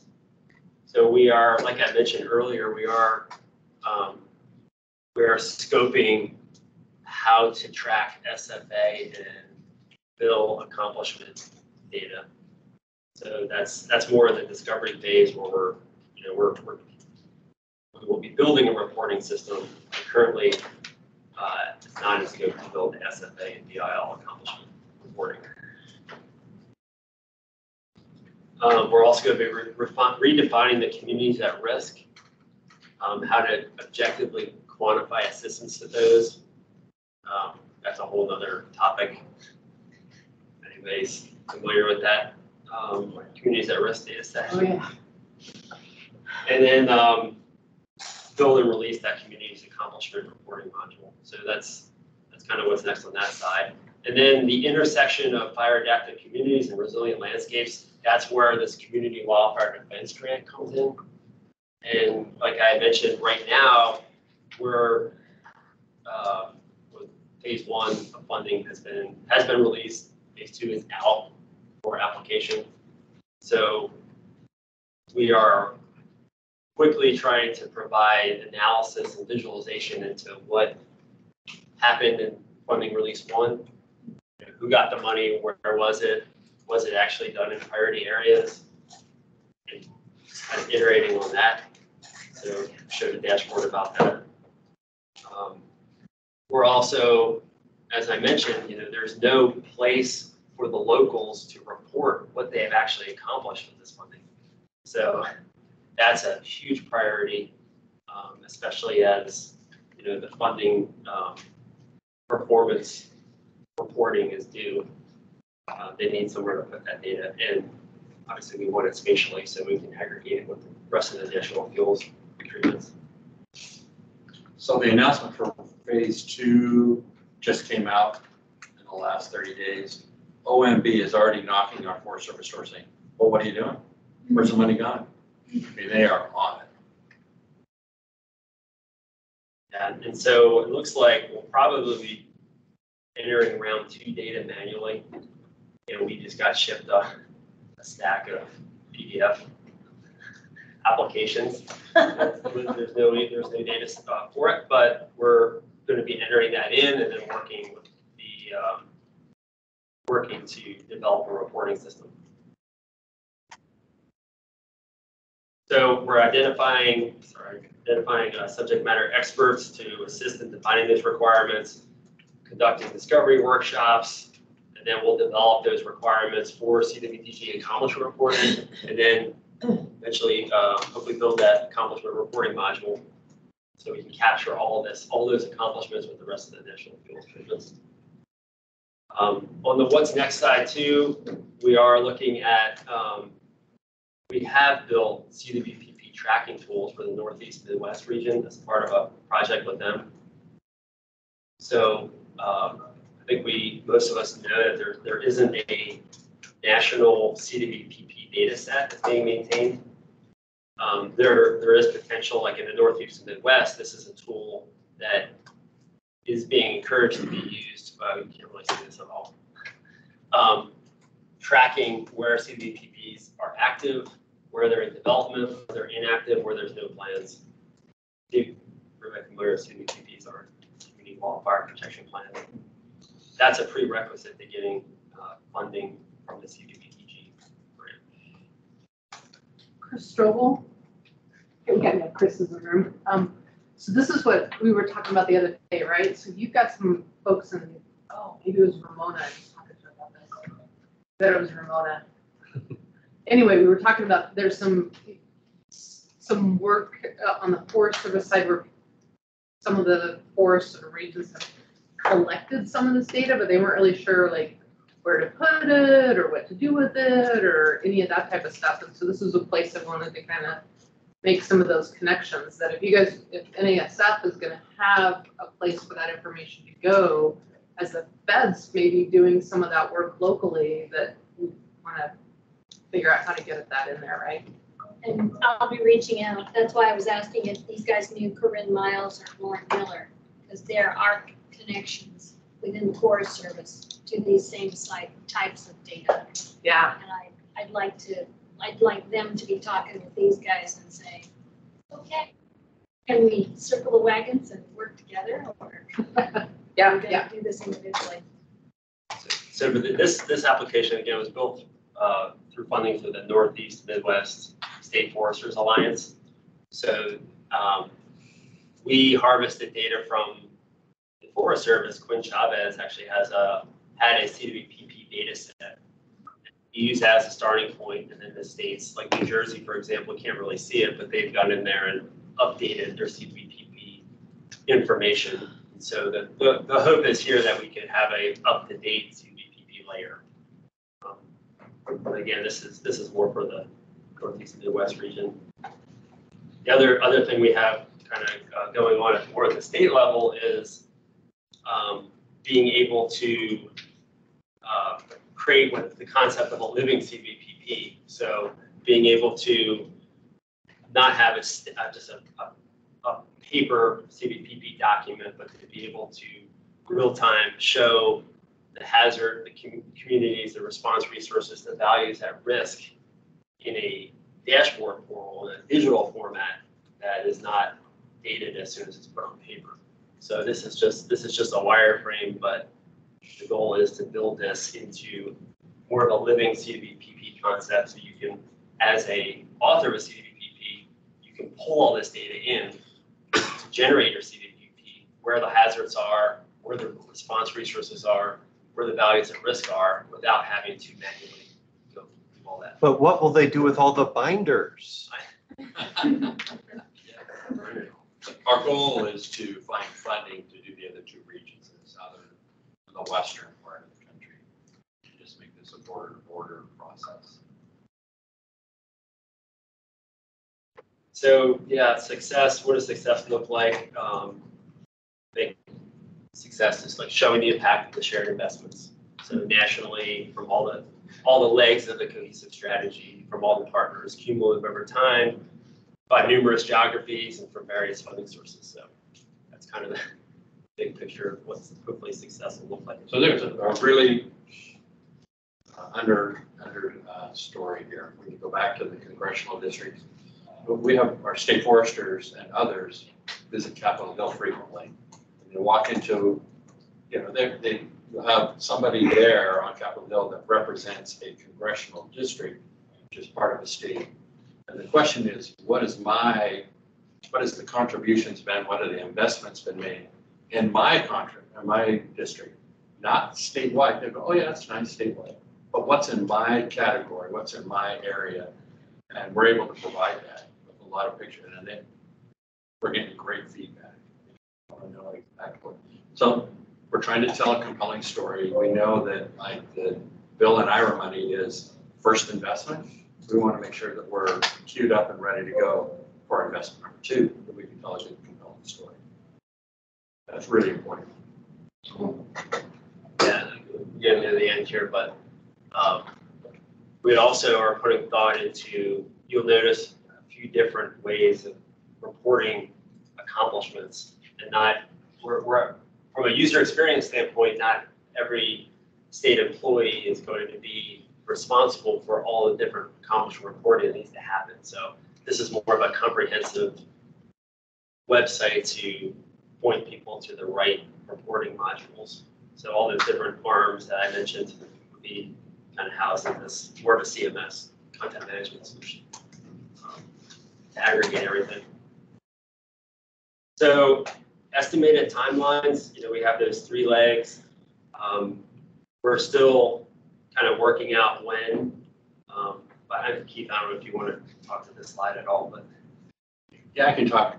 So the VFA, the top one, is pretty much done. We're putting it off.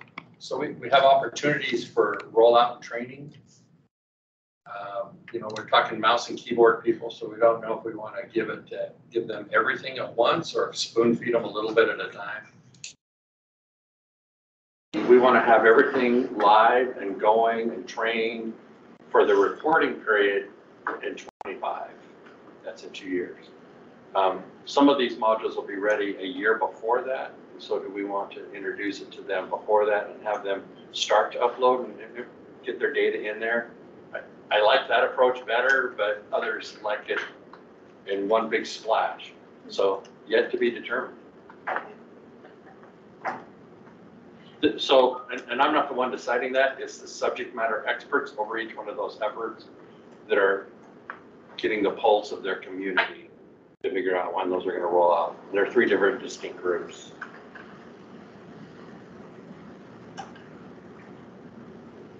Thank you. Any questions? For Keith? For Keith. Or Chris.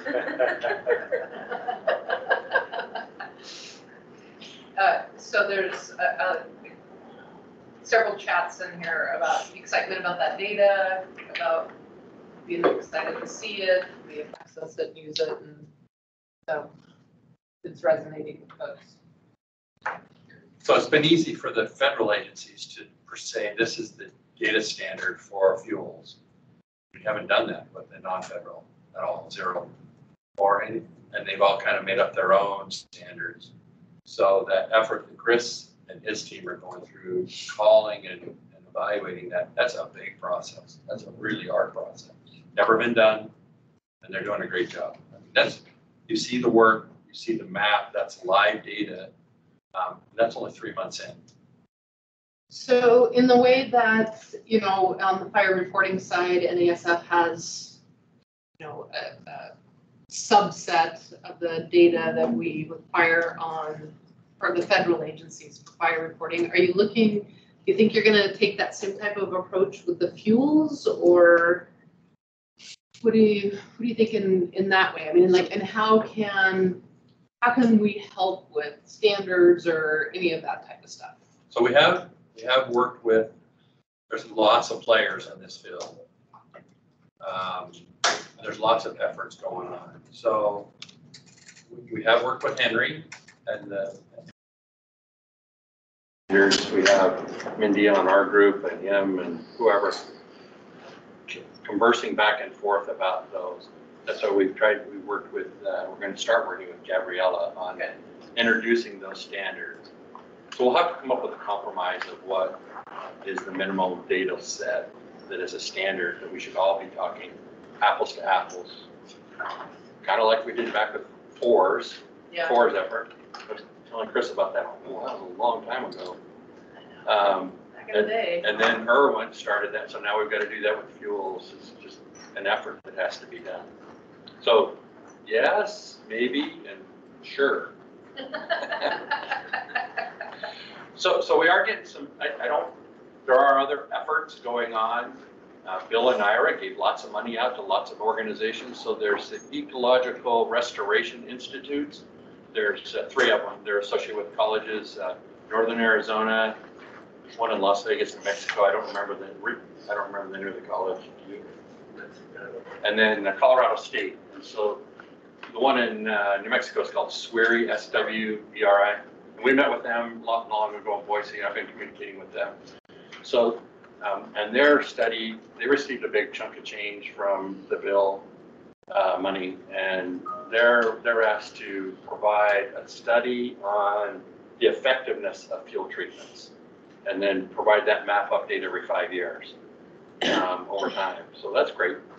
But the data that they need is almost identical to what everybody else is doing. So they're investing in some of the work we're doing, and then we'll give them data. Because they would have to do it themselves. And they said, well, it's easier to pay you. Let's not reinvent a new wheel. Let's let you do that. So we've got some investments there. We've been working with, we talked a lot with the private burners that burn planners. They have to call and get like a weather approval through, they have to get a weather briefing and approval every day. And the app can do that for them. And so it might be a process for them to enter their burns and get that approval. It's an easy stop for them, and we get data. So that's some carrot and stick out there for some. So that's what we're trying to get data from all over the place. So, and are they all the same data standard? Not yet, but I'm up to the challenge. For a couple more years. Yes, at least. Okay, New Mexico Highlands University. Yeah, that's it. Hey, Rochelle, this is Skip. I just want to add something for Keith. Since the geospatial community is working on updating that data standard, it might be good to try and pull in someone to help out from the state side. Yeah, I second that, Skip. That would be great. We lost the audio. Thanks for accepting. Actually, Joe's the chair, so yeah, Joe's point of contact for the JSC. Get in there.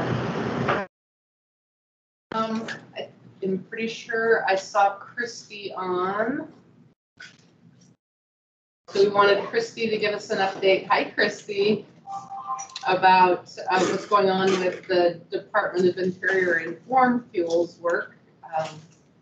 So just hand it over to Kristy. All right, thank you for having me today.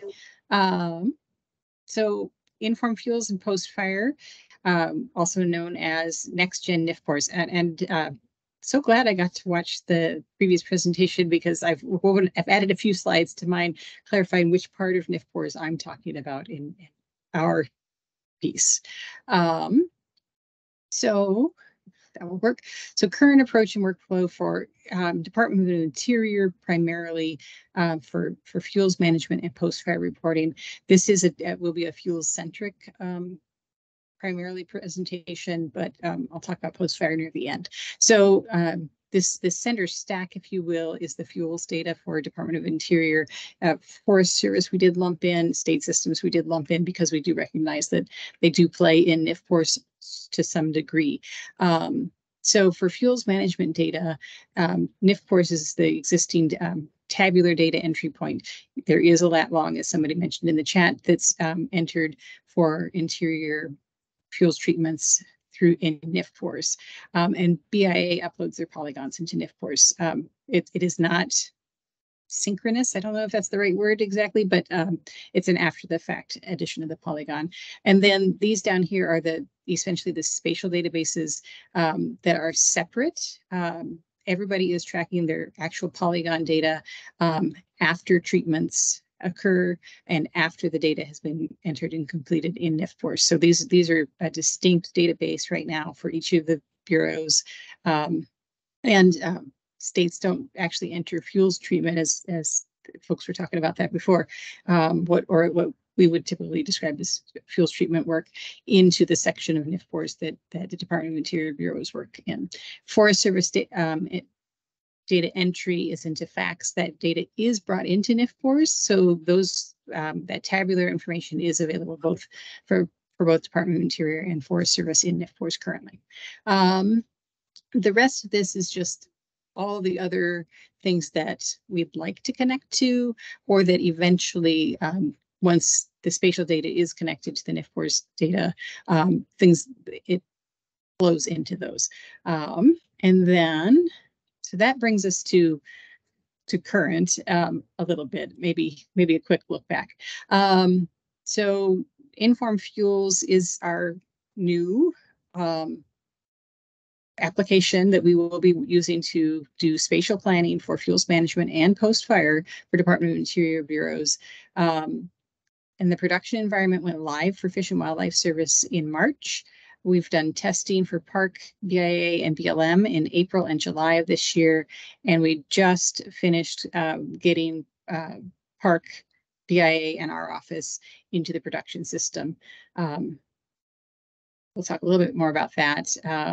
But the big deal for us is that you can see the treatments on a map. They are squares for those who've worked in Inform Wildfire reporting. That probably looks familiar. I think they're triangles in Inform Wildfire. So those were from data imported from NIFPORS. But again, that's point data, lat longs, as well as the acres for those proposed treatments. The other thing, these yellow circle that you can see here is what we describe as an activity. Some of those will be points as they were previously, but most of those will also be polygons, which is new. Treatments and activities, the difference is important in the fuels world. Anyway, for Department of Interior, treatments are things that happen on the ground, things that we normally talk about for fuels. Activities are things that support implementation or monitor after treatments, essentially. They're non-ground disturbing actions that we fund or pay for through fuels funding to ensure that work gets done. And this is just a nice example where you can see some work that's planned on the Colville Reservation. There's a Park Service unit up here along the river, and then this is a Fish and Wildlife Service boundary over here. So that map provides that opportunity to work and coordinate across boundaries. So this is a place for us to do that. So looking forward a little bit, our deadline for out-year planning, FY24, for Fed starts on October 1. So program of work for FY24 is due at the end of this week. For the 3 bureaus that have gone in, that's this Friday. We've made some adjustments as many who are present, or as there are some hiccups moving to a new system. So we're trying to be flexible on that date if necessary. But it's important because on October 1, we will turn the corner, so to speak, and be able to actually start to report on actual accomplished treatments in Inform Fuels for the Department of Interior bureaus. So what a lot of folks think of as our fuels work will begin to be available on October 1, assuming that work is gotten done. Then by November 1, we're looking to bring in incomplete work from FY23 and earlier. Also bring that into Inform Fuels so that accomplishments can be reported on things that were planned and funded in a previous year and moving forward. And then October 15th of this year, we will wrap up for those 3 bureaus reporting in NIFPORS. That'll be the last entry into NIFPORS for those folks. BLM is on a little bit different timeline. Things didn't quite work out for them, so they're backed up a full year, essentially. We do hope to bring in their out year data in the spring of 24, so that they can begin reporting actual accomplishments in the fall of FY 25. But otherwise, it's very similar. So post-fire, we're starting to work on, or starting to think about post-fire. We haven't started any construction, refining the requirements in October, hopefully begin construction in November, and have the first bureau testing in January. Based on how things have gone with fuels, we may try to do something a little more condensed. The time frame from October to transition or last bureau testing in August to transition in October has been challenging for folks. And then probably hopefully some things that maybe you all care about a little bit more. So this week we are testing with folks. We brought in the WIFS data service to test. There's no real data there at this point, but and we've added the ability to copy spatial data from these legacy treatments. So this on this screen grab are legacy treatments. There's the squares that are current planned treatments. WIFS treatments aren't here because this particular spot didn't have any, but that the ability for users to create data, do mobile data collection, those sorts of things, do more complex geospatial editing, can use that WIFS data service to create that information, and then they can copy the treatments or the geospatial data into Inform Fuels.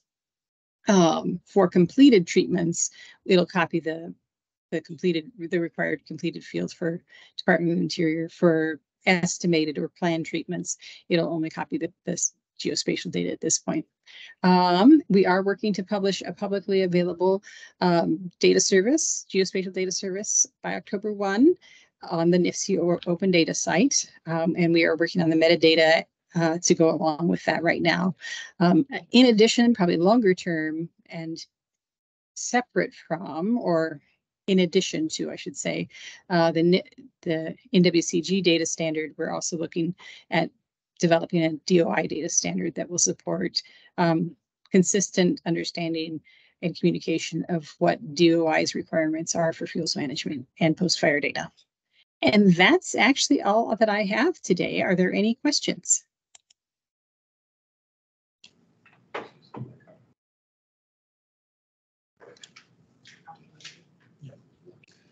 So I think, while the new Inform Fuels is really specific to DOI, I think it's important that we, continue to kind of keep our eyes on the fact that there's a lot of moving parts, and what we keep trying to do through these conversations that we have as a group and the folks that are participating in this. So like Skip's group, I mean, we're making incremental movements towards being able to really tie this data together, have two-way data sharing, be able to start answering some questions and visualizing some information that has been a real struggle for us in the past. And so it's just, it's just a matter of wanting to keep everybody up to date on this.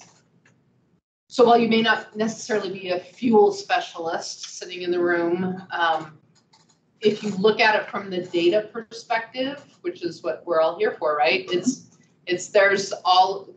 continue to make progress. And I think that that's an important thing for us to think about and to look at, and to think about how we continue to coordinate, right? Like there's value in these conversations.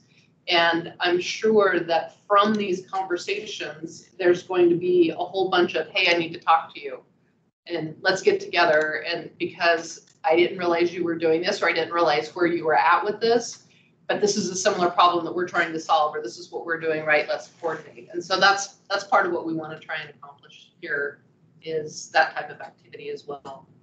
So,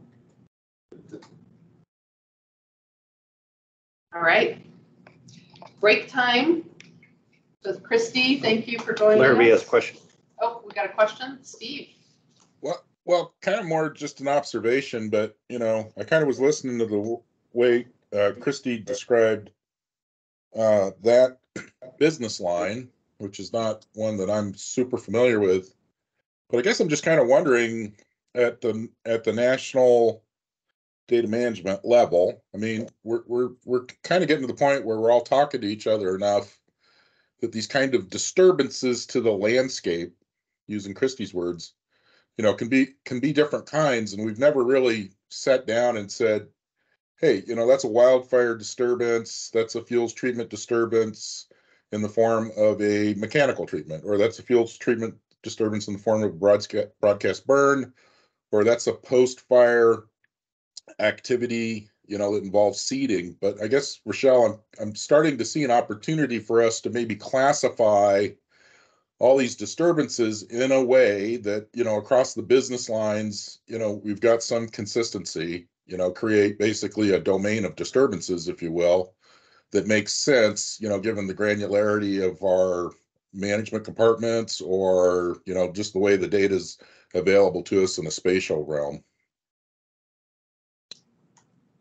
Yeah, I love when you're on the call with us, Steve, because you always have such great ideas. And again, I think that this is a reflection of our maturing in the community and starting to go, oh, well, this data, we actually, there's overlap, right? And so we start understanding it a little bit differently. But yeah, I think that's great. I mean, let's talk about that and see what that might mean. Keith, you had a grin on your face. What was that about? But when Steve described that, I said, man, I want in on that action. Describe our disturbances.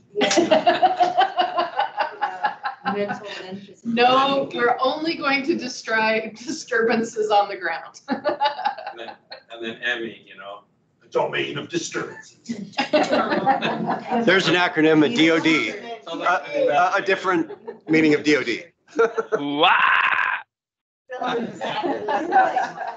feel like, though, this has been sort of bubbling up for a couple of years. Yeah, I think it has too. I don't feel it. I feel like it's been this sort of waiting game till everyone's on the same page, because this is all part of this whole, well, I need that, you need that, I want that, and there's a relation between that and these relationships that we're building, et cetera, and they're all so tightly coupled. And I'm glad that there's light bulbs going on for other people, because I feel like that we've been talking about this.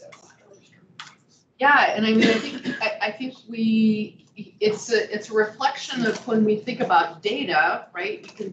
Data it's a layer of our business, but it affords us opportunities to think a little bit differently. And so we've tended to get really stuck in like where does this business function sit? How is it funded? And I think it was, you know, we ran into this when we did the line of business work with WIFID back in the day, right? Because it was like we were trying to do it based on funding line. And it was like, but from a data perspective, that is like not, like makes no sense at all, because you use the same data in multiple funding streams. And so it's like, it's just different ways to kind of slice and dice and categorize and think about data. And then the thing about that is that then we can say, okay, well, if we think of all of this as a disturbance, is there a way to manage the data about disturbances that instead of having separate things, maybe it's all one thing, right? Like it just gives us different ways to start thinking about how we want to manage the data in the future, how to make it more usable. So yeah, I think that's great. Let's create a band and make it happen. Samantha, with her I think hand the up. next thing is to do an icon descriptor. Do a logo for. Do a logo. The domain of disturbances. Opening for Metallica. Who was it?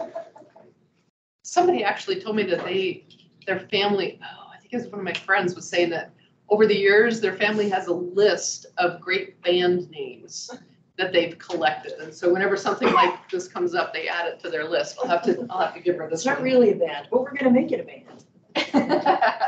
So let's see, we've got another hand up. Amanda. Amanda. Hey, can you hear me all right? Yeah. Oh, great. Well, Kristy, thanks for the presentation. I have a quick question about the legacy implementation you're talking about on November 1st. You're going to start pulling in 2023 and prior years data. Is there any rollout plan for that? Is that going to kind of be like a one-stop implementation into Inform, or are you going to roll out like year by year? So I might need to clarify. So because we've been working seamlessly in NIFPORS for literally decades, carrier bureaus have, and I have to laugh at states, it's easy on the Fed side. I'm not sure it is. Bureaus have been doing carryover processes differently. We're going to have a pretty set carryover process for the bureaus, or we plan to, so that we can bring all of their incomplete work from NIFPORS over into Inform. All of their future planned work is for the 3 bureaus has been brought over already. So this is just anything that they thought they were going to get done in FY23, which ends on October 1 or September 31st. Will be brought over into Inform on November 1st. We just have to get a little bit of time to get settled into Inform with the data that's already there, get the other data transformed and uploaded. Did I answer your question? Okay, so to clarify, and I'm new to the treatment world, so forgive me if I'm misspeaking here. Completed treatments that happened in the past won't be carried over. It's only things that were planned in 2023 that didn't occur. Essentially, yes. Okay.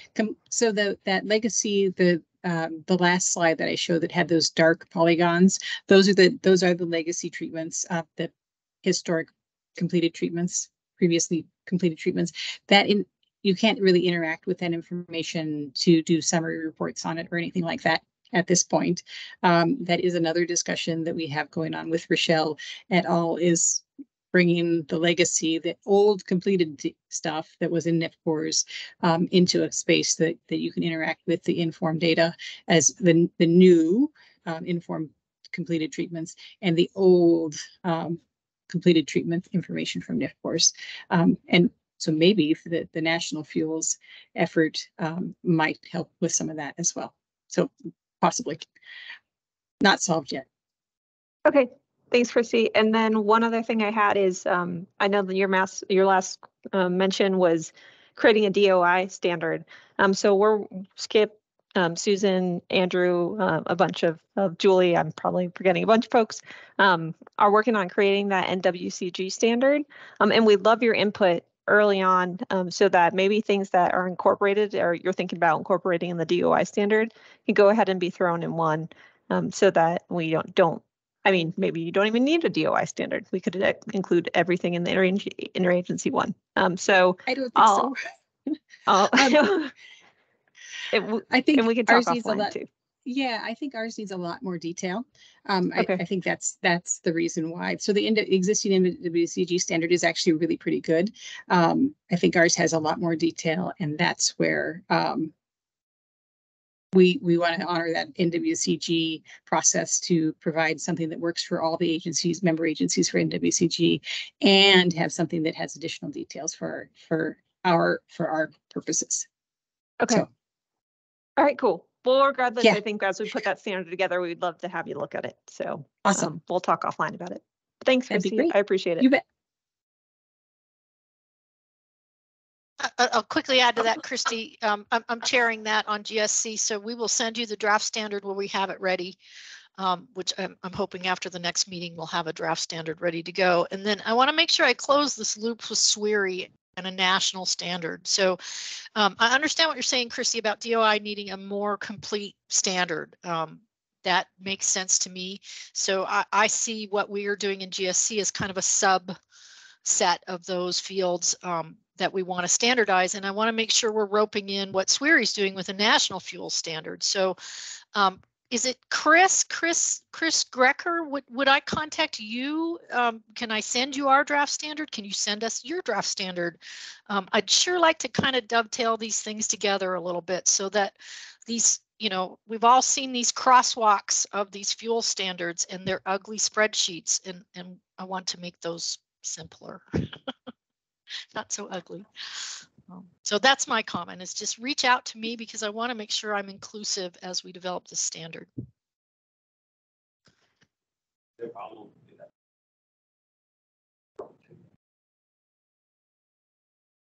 Okay, well, I think we are back on schedule, pretty close.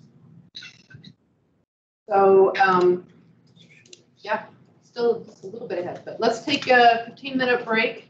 And we'll come back, jump into the business knowledge trends with Chris and Lauren, and then we'll start getting ready for dinner tonight. Okay. Thanks, everyone. Thanks, Kristy.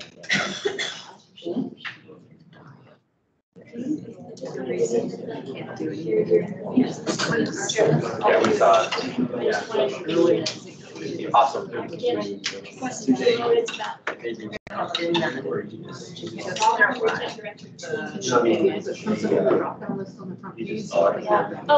does. I'm the. But as far as like all those. Carrie is our chief data officer, and she and I we've been working to gather up resources in a small team and trying to increase some capacity at an enterprise level in all things data in the Forest Service. Forest Service has had data management efforts and initiatives and centers of excellence going on all over the place for a long time, but that kind of the strings to pull it all together, tie it all together, and talk about some of the things that I think you're used to dealing with and talking about as natively interoperable function. We're not as mature, I would say, in that sense. We've been operating in a very decentralized manner for a long time. So not only is the CDO fairly new in the Forest Service, but we also have a new CTO, Chief Technology Office. And of course, they're focused on the technology side and IT stuff. And obviously, there's a connection between our data side and the technology side. But there's also the third thing, which is kind of the business focus, the business itself. And understanding that and how we take that and translate it into the technology, the applications, the data, all of that we've been talking about. So this presentation is part of a journey we've been on. I started down this path about 4 or 5 months ago, maybe 6 months, and it's really very business focused. So trying to take all of the data stuff and IT terms and the jargon that we all know and use, especially here, in IT settings, and back up a little bit and say, well, how does the business talk? How do they communicate their business? And so there was a book that was recommended to me. I read that book and was just like, wow, there's some really cool stuff in here. And so that's evolved into an exploration, a journey we're on to see where we can take this and how it then can tie into our data and technology systems. Introduced it to Rochelle and her team, and Lauren here is going to help me present today. And we're still exploring it. There's some great ideas in it. And I'll invite Lauren and Rochelle, of course, to jump in at any point in this. So go ahead to the next one, please. So I just realized, hopefully some people can read this, but I'll read some of it to you. So this book is called Business Knowledge Blueprints, Enabling Your Data to Speak the Language of Business. So there's a couple of quotes in here that I love. I put the one at the bottom is a pretty important one. Data has to speak for itself, because there may not always be a person there that can explain it, especially as our data assets grow and grow. More and more people, it's got to have embedded in it that contextual meaning, so that you don't have to have somebody explaining this stuff to you all the time.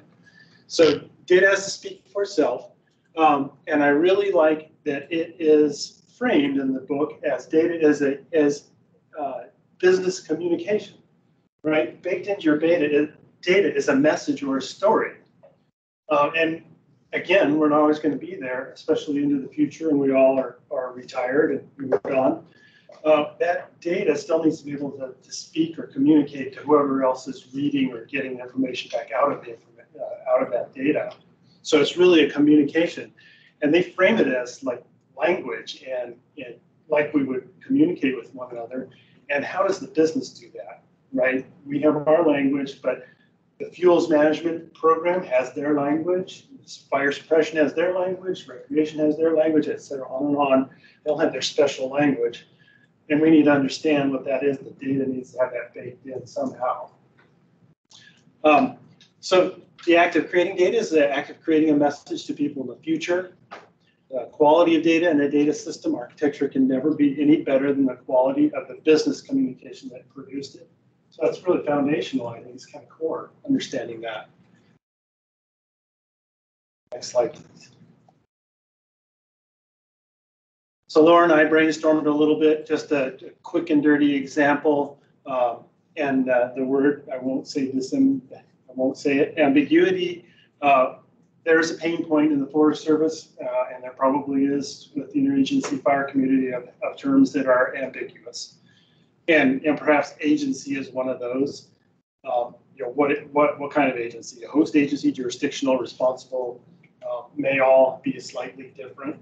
So when you use the word agency, you can't assume that there's just one agency and it means the same. And we have that, for example, in the Forest Service, the word activity.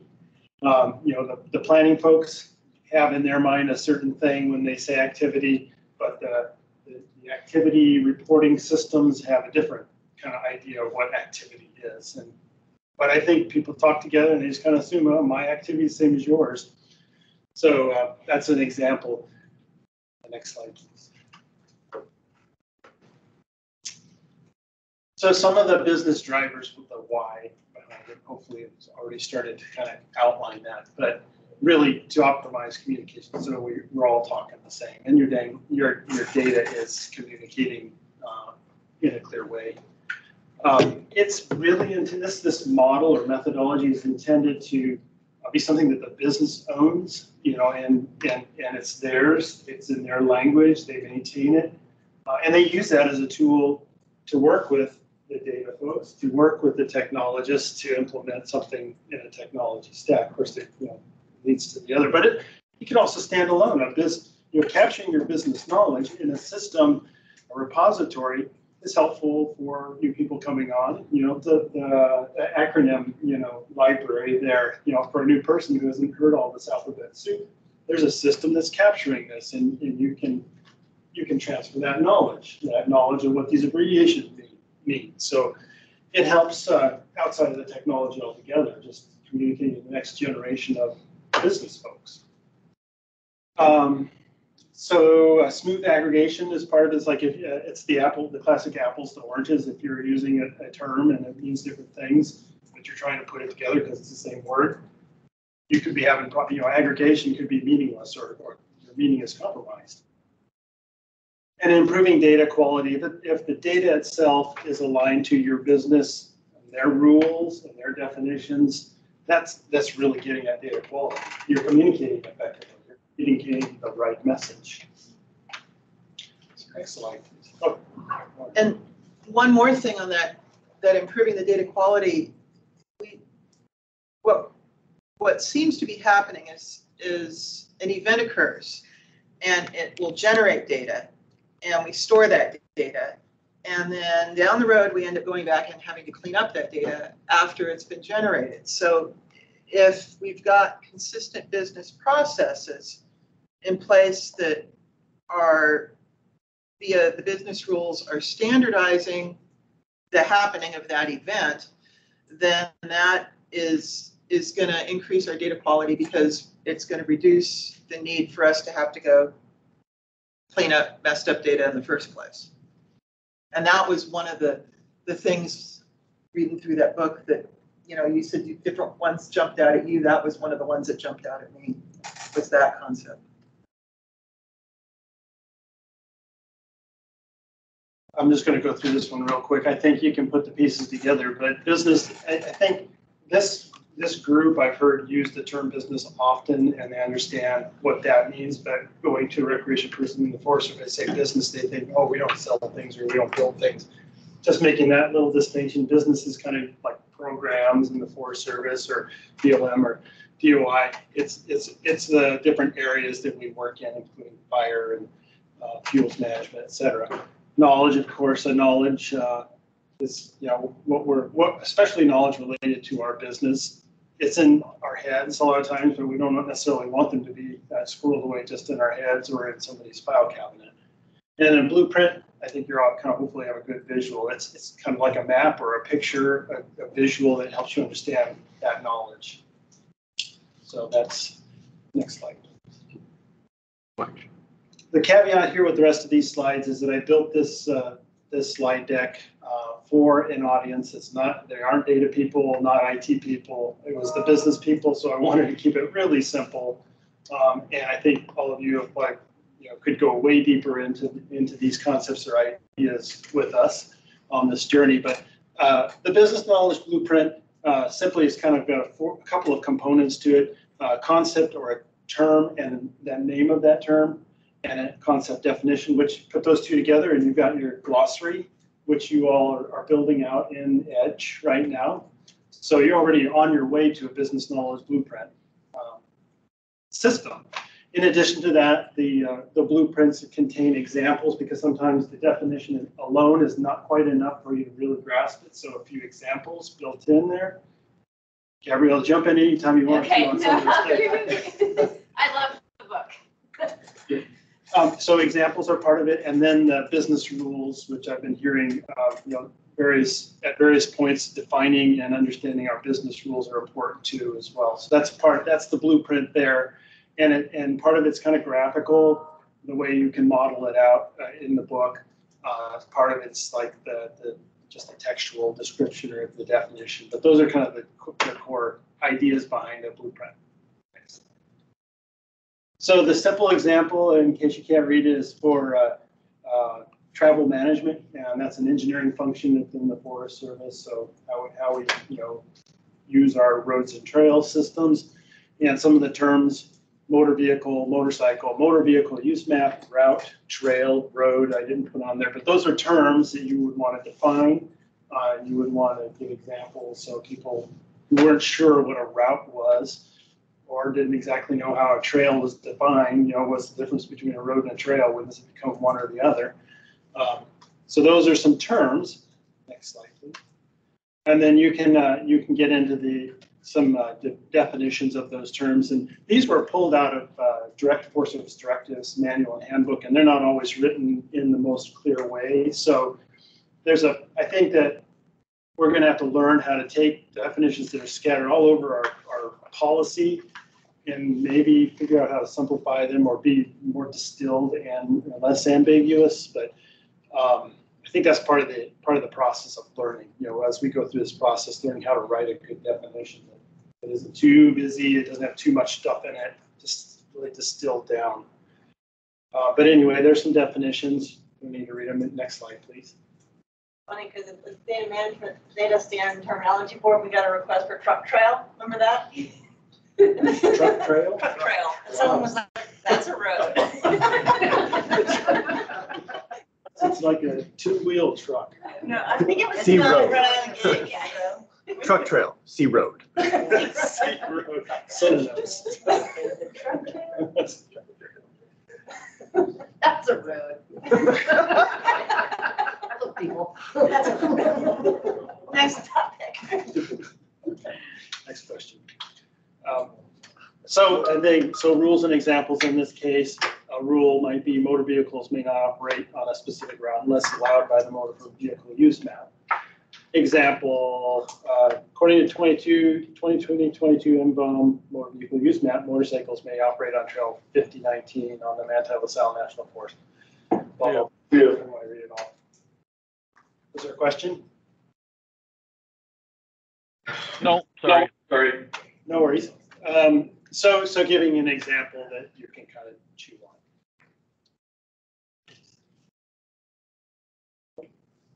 My line's disappeared. A line disappeared. There's a line. Here. Here. Yeah, just It's washed out. just pretend it's there. So again, they outline a way which often is useful for people to have a visual of what all this is. I just showed in text, except the definition. And this builds out for example, that there's a hierarchy that, roads and trails are subsets of a route. They're a kind of route. And so it's shown in a visual way that those are kind of related. And then, for example, you can build what they call a verb. Basically, we're building a sentence in a way, actually, where this object, this term, the MVUM, motor vehicle use map, has a relationship to motor vehicles, and that an MVUM allows or authorizes a motor vehicle to operate on a road or trail. And so you can actually, that's a graphic way of writing a sentence, again, communicating in a language, your business, your travel management business. Next slide, please. So a little more of a deeper example here is a library model. So you have concepts or terms like you have a library card, a library, you have books in the library, etc. So those are some, nouns or things related to a library. And then you have these relationships. So a book is owned by a library. A librarian works for a library. So here these business rules can be spelled out, either have it in graphic form or in written form. I think if you go to the next one, it will highlight some of these. It is just not on the screen. It's can't see it. Okay. You can't see it. So yeah, for example, a library card may be used to check out a book. Library card is used to go on across the top, is used to check out a book. Down here, there's a subject, a verb, and an object, just like every sentence. Only if the book is owned by a library for which the card is authorized. So there you're putting these connections together into a rule. And that can then be used to build out a data system that tracks all this stuff, and a technology that helps you to manage it. And in the corner, you see the legend, noun, verb, and categories. Go to the next slide, please. Oh, I zipped right through them. So I know Lauren has got another example that she's going to show in just a second, but that's it at a really high level or kind of general level. We're still learning the methodology. We've engaged some subject matter experts in the DEPA planning shop and Forest Service. They're interested in working with us on a concept model or business knowledge blueprint. And so we're in the process of taking that next step to learn the methodology, how to build these, where to build them. I think a tool like EDGE would be an important repository for building these things. But we're still at that stage of, okay, now what can we do with this, and where does it go from here? But there's some discussion questions here. If we wanted to talk a little bit more about this, you're curious about it. I'm always interested in ambiguous terms that you may have, you're wrestling with, and just have thoughts about how this can help us with our data stewardship challenges. But before we go into the discussion, I'm going to let Lauren take over and talk a little bit about a more specific example you might be able to relate to.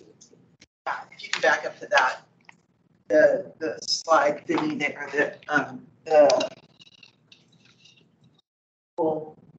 the road book did that's pretty useful compared to my thing that looks like it's something out of Alice's restaurant. So one of the things that is really, really cool about this whole concept model where you draw it out is because of the way that they mapped it out with the phrases where they've got your noun concepts as your items that you defined, and then you've got your verb concepts as the connectors that are in between, and then they're taking that noun and verb part and they're building it into what your business rule is. So it's almost kind of like if you can get it mapped out right, and if you can figure out what your flow is and get it labeled correctly, it helps you write your business rule. So I figured since Gabriella really got the definitions part off and running, I didn't see any reason to reinvent the wheel there when I was trying to figure out how to work with this and learn a little bit more about it and play with the concept in relationship to an action or a business process that we already have. So I didn't spend a lot of time defining things. Therefore, in my example, I know what these things will mean. You may or may not, but in the real world, they would need to be defined so that everybody would know rather than just having something living in my head. So that's kind of my disclaimer here. So in my little Alice's restaurant diagram, I took the return. Oh, That's Alice. that's Alice. Okay. Let's see if Lori can learn how to share her screen correctly to where everybody can view it. Because there's an extra button here you gotta click. Yep. There we go. Muy bueno. And total operator error there. Sorry about that. I took the process, I took something that I was already really familiar with because I came here most recently from dealing with ICBS, which is the cache management program, and it's working with the cache community. So what I'm detailing here is when something gets returned to a cache from a fire, kind of what the process is that it goes through that ultimately ends up affecting the cost of the incident. Because there's a definite business process there. And I figured if I picked something that I already knew the definitions of and kind of ran with it, maybe I could start getting these actions defined clear enough that I could actually come up with a business rule. So up here at the very top, the cache receives the items, the truck backs up, they open the doors, they kick all this stuff out onto the ramp, they leave. So the first thing that the cache is going to need to be doing is they're going to need to be sorting these things into things that are consumable and things that are durable. The consumables are things like those canteens that go out that lips have touched, and MREs and batteries, and then durable would be like hose, clothing, chainsaws, things like that. So on the consumables, if a consumable, we've got cache sorts item is consumable, condition is RFI, and that stands, definition in my head, it stands for ready for issue. That means it's unopened, it's clean, it's new, you can put it back on the shelf and you can go use it again. So the batteries, the MREs that were never touched, canteens that were never opened. And that will go down and it will generate a credit because it's ready to go again. And the credit will deduct from the incident cost. So it's cheaper. And then on the consumable side where the canteen got used, that's not ready for issue, we throw it away in the trash and it's a loss and it adds to the incident cost. So that's basically how consumables work. They're pretty simple, they're pretty easy. And then where it starts getting more complicated is with your durable goods. So your durable goods, again, are they ready for issue? If they are, then progress to, it's going to make it to where the incident doesn't cost as much because they go right back on the shelf.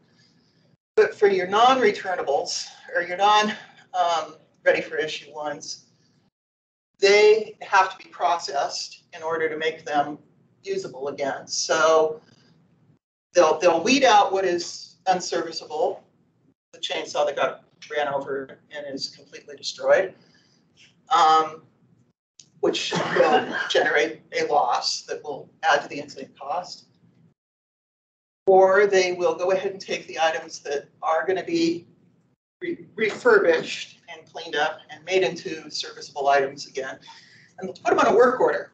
And that work order is how they still tie to the incident, so that the incident still gets charged rather than just anybody else, because this refurbishment may not even happen at the cache where all this junk got dumped off. It might be snowing and it's a whole bunch of dirty, nasty hose. So they're going to put it all somewhere. They might ship it down to, you know, if this is Missoula, they might ship it to Prescott because Prescott's got hot and sunny weather and they got a bunch of bored people and they can clean that hose. So it's the only way to be tied to this incident is by having those goods bonded in with that work order so that it keeps them associated with it. So now they're going into the refurbishment process, and various things will happen. Dirty, nasty clothes will go off to one of the caches that has a contract with a laundry facility. This caches don't wash all this stuff themselves. They'll go ahead and get those clothes laundered through the contract.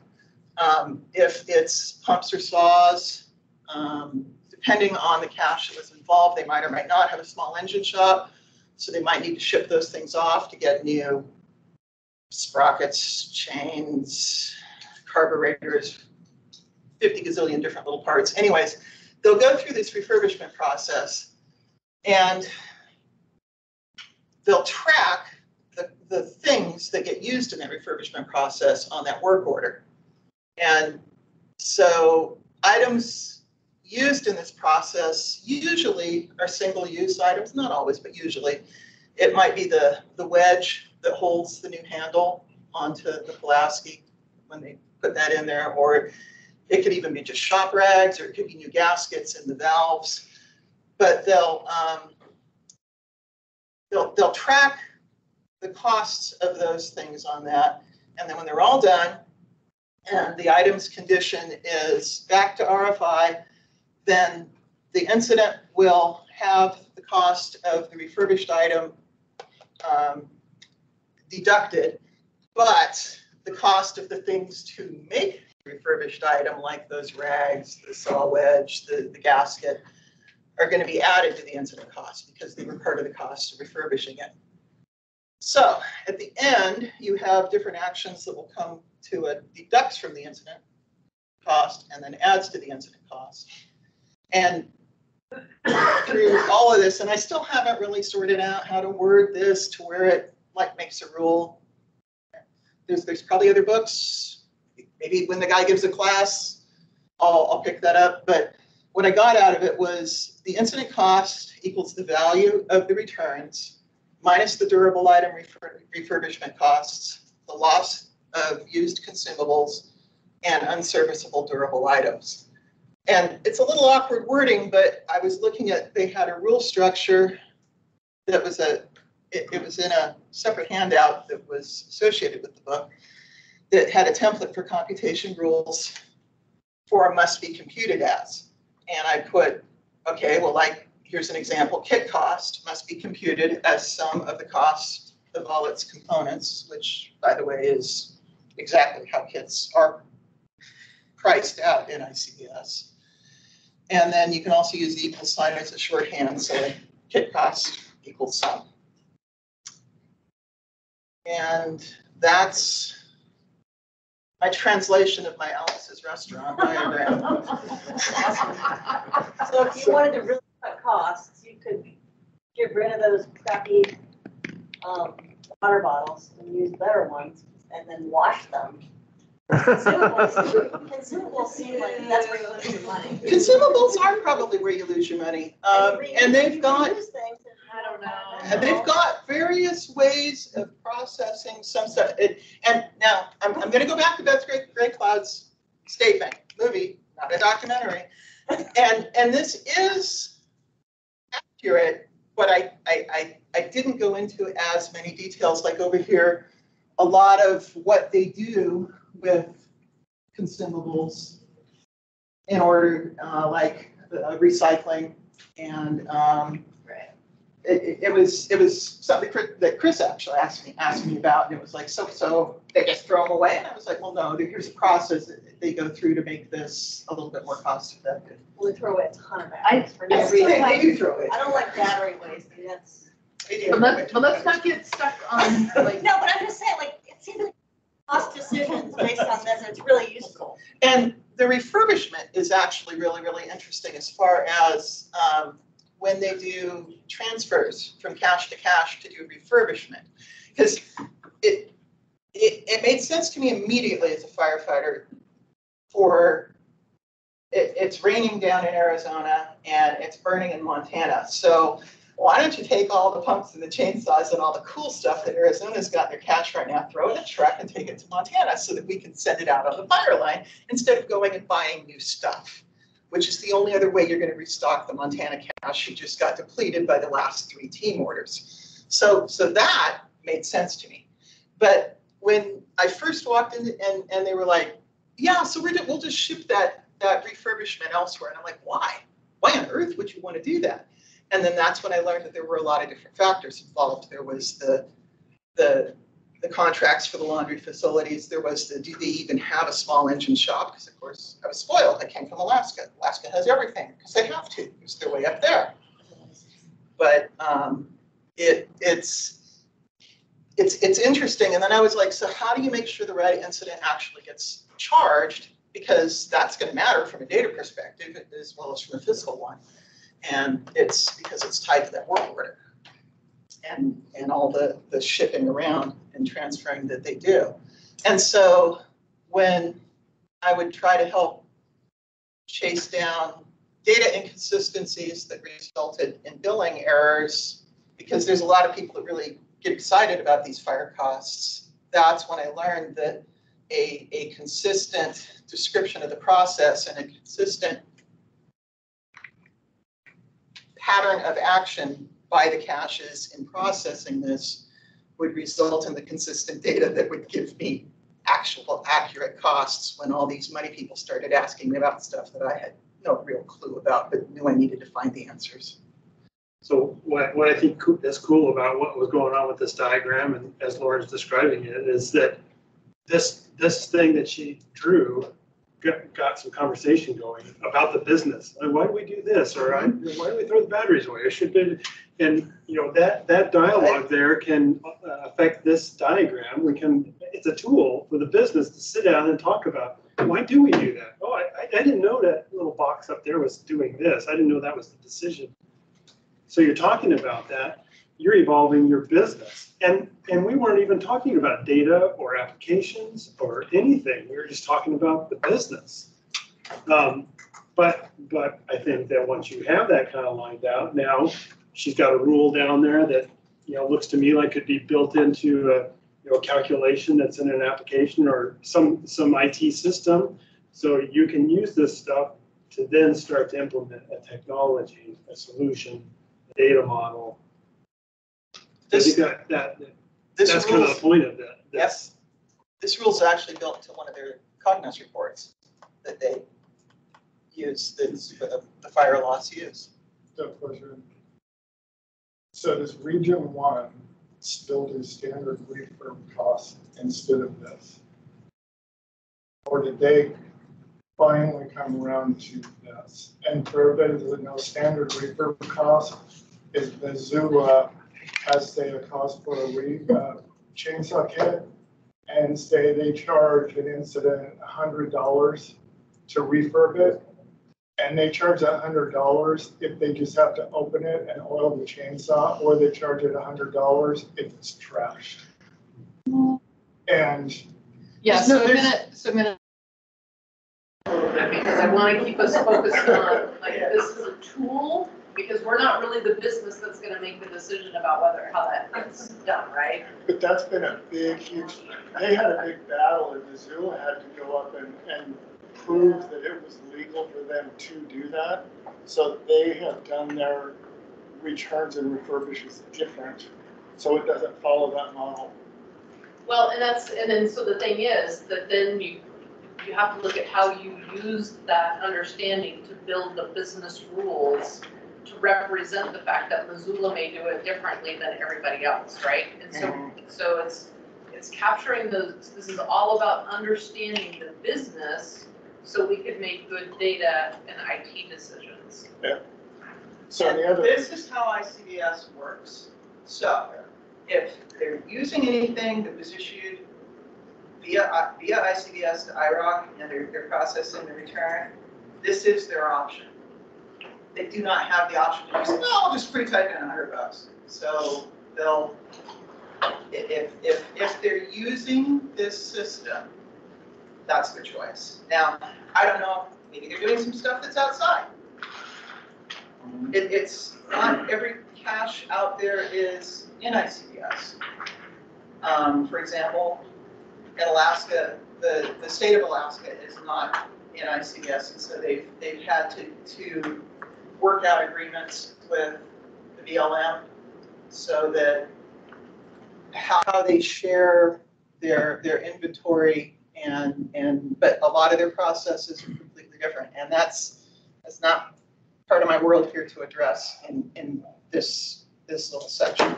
It would be a business process that the cache community should address, but like you said, that's on them. That's my former job. I can stand there and tell them that, but it won't be me. So I'm over here now.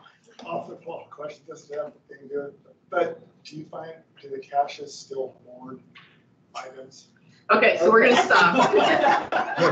Do dispatch offices, do IT shops? So, do IT shops? So should we go back to the questions that you had, Chris? We can do that, but I was going to ask you, Rochelle, since you've kind of been in the middle of our investigations in the book, is there a vision that you kind of have in your mind for relevance or application or where you might see this going with the data community or the interagency fire community? Yeah, I think some of the things that I've seen Gabriella start doing with implementing some of this with our definitions has been really helpful. And once we started reading this, right, and kind of thinking about the principles that are shared in this book, it allowed us to start looking at definitions that were like a paragraph, right? We had a term and we had a definition. We had a paragraph that was the definition, because what we were doing was inserting business rules and inserting examples, and what that did is it made it really difficult to actually use the definition in a meaningful way. And so when she stripped out the examples, stripped out the business rules, and just had a definition that defined something, but then we had a way to add the examples, add the business rules, then it becomes more usable, right? And that's really what we're trying to get to is, do we know what we're talking about, first of all? Do we all understand that this is the concept we're talking about and what it means? And then examples help us understand that, and then we can start building out these business rules. So for me, I want to get to the business rules, but we kind of have to go through a process to get there, right? And but those business rules are what become really meaningful for us in understanding the data and building IDME and all of those pipelines that Mike was showing us yesterday, right? Those are all based on business rules. So we've got to have the business tell us what their rules are. We have to be able to capture those in a way that we can access them and use them, and then we can apply them in our applications. And so that's really, I got excited because I think we have had a tendency in the past to mush things together, and that idea of resolving ambiguity, this was a model, a method for us to do that. And I think back to my old boss, Roy Johnson, who used to say, all models are wrong, some are useful. And I think this is a model, right? But if we're consistent, and especially like the idea that we might actually be consistent within Forest Service and DOI and the Interagency Wildland Fire program is like super exciting to me, that to help promote that understanding and that engagement from the business. So. And I think one of the big takeaways on these types of models is it should be technology agnostic. This is our process. While you were diagramming what ICBS does, and that's our frame of reference. How does a resource get ordered? We would probably diagram out real quickly what IROC's doing. But then as you walk through it, it really should be, what should our process be to inform that tool? And then as technology progresses, that process still holds true. We can just maybe do it easier. Yeah, because even when I was doing my diagram, which actually started with a bunch of stuff on sticky notes, that I started on my sticky wall, but I outgrew my sticky walls, so then it became my sticky sliding glass door. and I was moving everything around to diagram what I knew the process was, I suddenly ended up with a bunch of questions about, so why would we be doing this? Because when you're looking at it from this perspective, all of a sudden it makes a lot more sense to be asking about, well, perhaps we could do this instead. And even just when I had this up there, Emmy saw a few things that could be tuned up. So what the value of the concept, I thought, that I kind of got out of this was that it really helped make you think about how you're defining your business rules, which are ultimately going to be providing you with your business, with your data.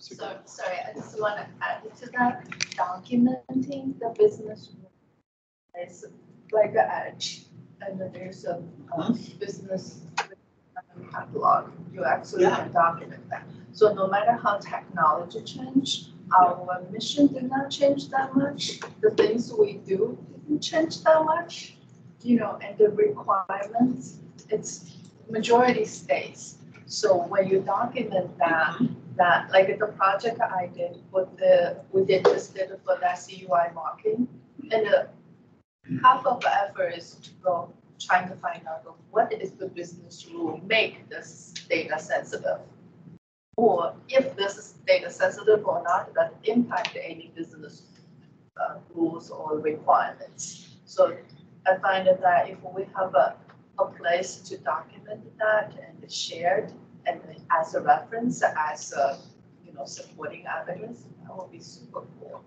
And it's documented for other people too, because if you, for example, won the lottery tonight and tomorrow you call in too rich to work ever again and you go off, then all of the knowledge that you have in your head that was related to this process is still documented in the database for all of us non-lottery winners to go and still be able to use when we need to be able to make the process work correctly.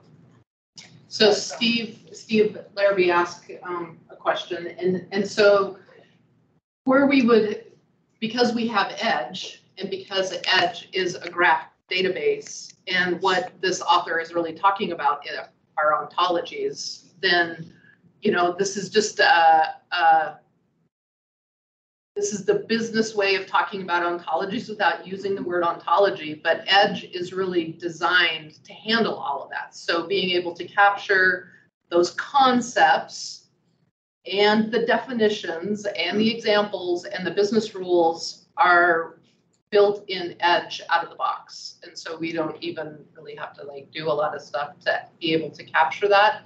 So again, it's just it's why we got like Gabriella and I got super excited when we first saw this, and my Dawn and Lauren have also been excited, and Jill, is that, you know, it takes what we've been wanting to do in EDGE, what we know is EDGE has capacity to do for us, and gives us a consistent way to talk about it with the business users. But that's really, that EDGE is where we are looking at doing that, Steve. Great, thanks. And so a term that we might want to look at and that could be ambiguous is disturbance. What disturbance are we talking about? Are they all the same? That would be, yeah, that'd be a good one. Are there any questions, comments, or any further thoughts? That's really all I had to present. I'm good unless anybody else had anything they wanted out of me. I would say, I would just ask, does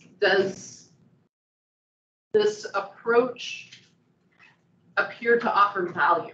I mean, do you see value in us pursuing that and using this type of model to collect this business information? What would that mean to you guys in your roles? Joe? I guess the first question I would ask in response, you know, you're never supposed to answer a question with a question, but here we go, is when you say utilize the model, what exactly do you mean? I mean, do I think the general concept is good? Absolutely. Yeah, so if we had,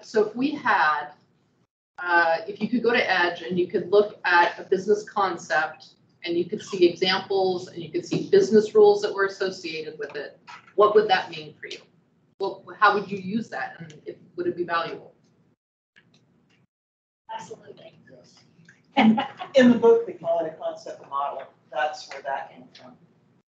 Yeah, by having our business rules spelled out in detail about what they cover and what they do not cover gives us clarity between like information and unlike information.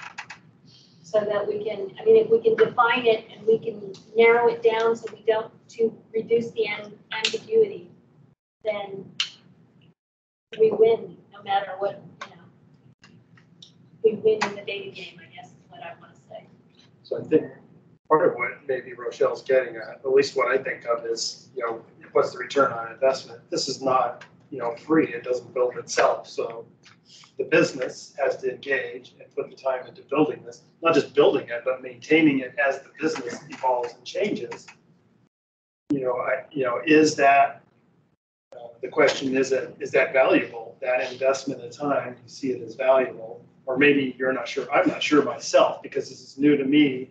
I think in terms of communicating and working with an IT developer, I think there's value there to say, here's how I do my work. Now, you know, and help the IT person or the data person understand my work and be able to build a system that reflects my work rather than what they think I need. I feel like there's value there. I can't quantify that, oh yeah, that's gonna be worth all the hours you put into it. I'm not sure, but I'm curious about people when they hear that think, oh, my business SMEs are gonna say, I don't have time for that. Well, I thought of that right away when you were going through it, and how it would help, like Mike, bring in data into the IDME and inform his models that you said that's the way they train you in school, the same sort of thing. If you take a grad school class on data modeling, you create those diagrams more of like a conceptual data model so you can help build the relationships between all the entities you're modeling out. And I didn't show the dimensional model diagram that we have for the use cases we built out, but essentially that same diagram just in data modeling notation. And so as a data modeler, you can interpret the different symbols and figure out what the relationships are exactly as you're defining it in these diagrams. And the only difference being this is built in a language that the recreation person understands, and you're taking it the next step of putting it into a data modeler's language and model and diagram. And that's when it would matter. Like you wouldn't just build the entire environment just to do it, you know, like, because you can't. It's like, how would we even use it? And people don't want to spend time doing things like that if there's not a purpose. So it seems like if we could prioritize it based on what we're trying to get done, then it would be really useful. So a project like we have a project or an effort that we want to engage in. Let's use this concept to be the foundation of that effort. This is my opinion, yeah. Steve has his hand up. Yeah, Steve's got his hand up. Yeah, I'm just curious. So if sorry if you covered this while you were presenting, Chris and Lauren. I dropped for a few minutes, but if we as a community collectively agree this is something we want to do, or at least take a really hard look at, have we given any thought to where we may want to start? Is there an area where we could try this and see how it goes? If it's a complete, we aren't getting the ROI, or just try it, see what happens with it. Have we identified an area where this might make some sense to start? Well, in the Forest Service, we identified, planning and NEPA area, but I don't think, Rochelle, we've discussed. Yeah, we've talked about this as being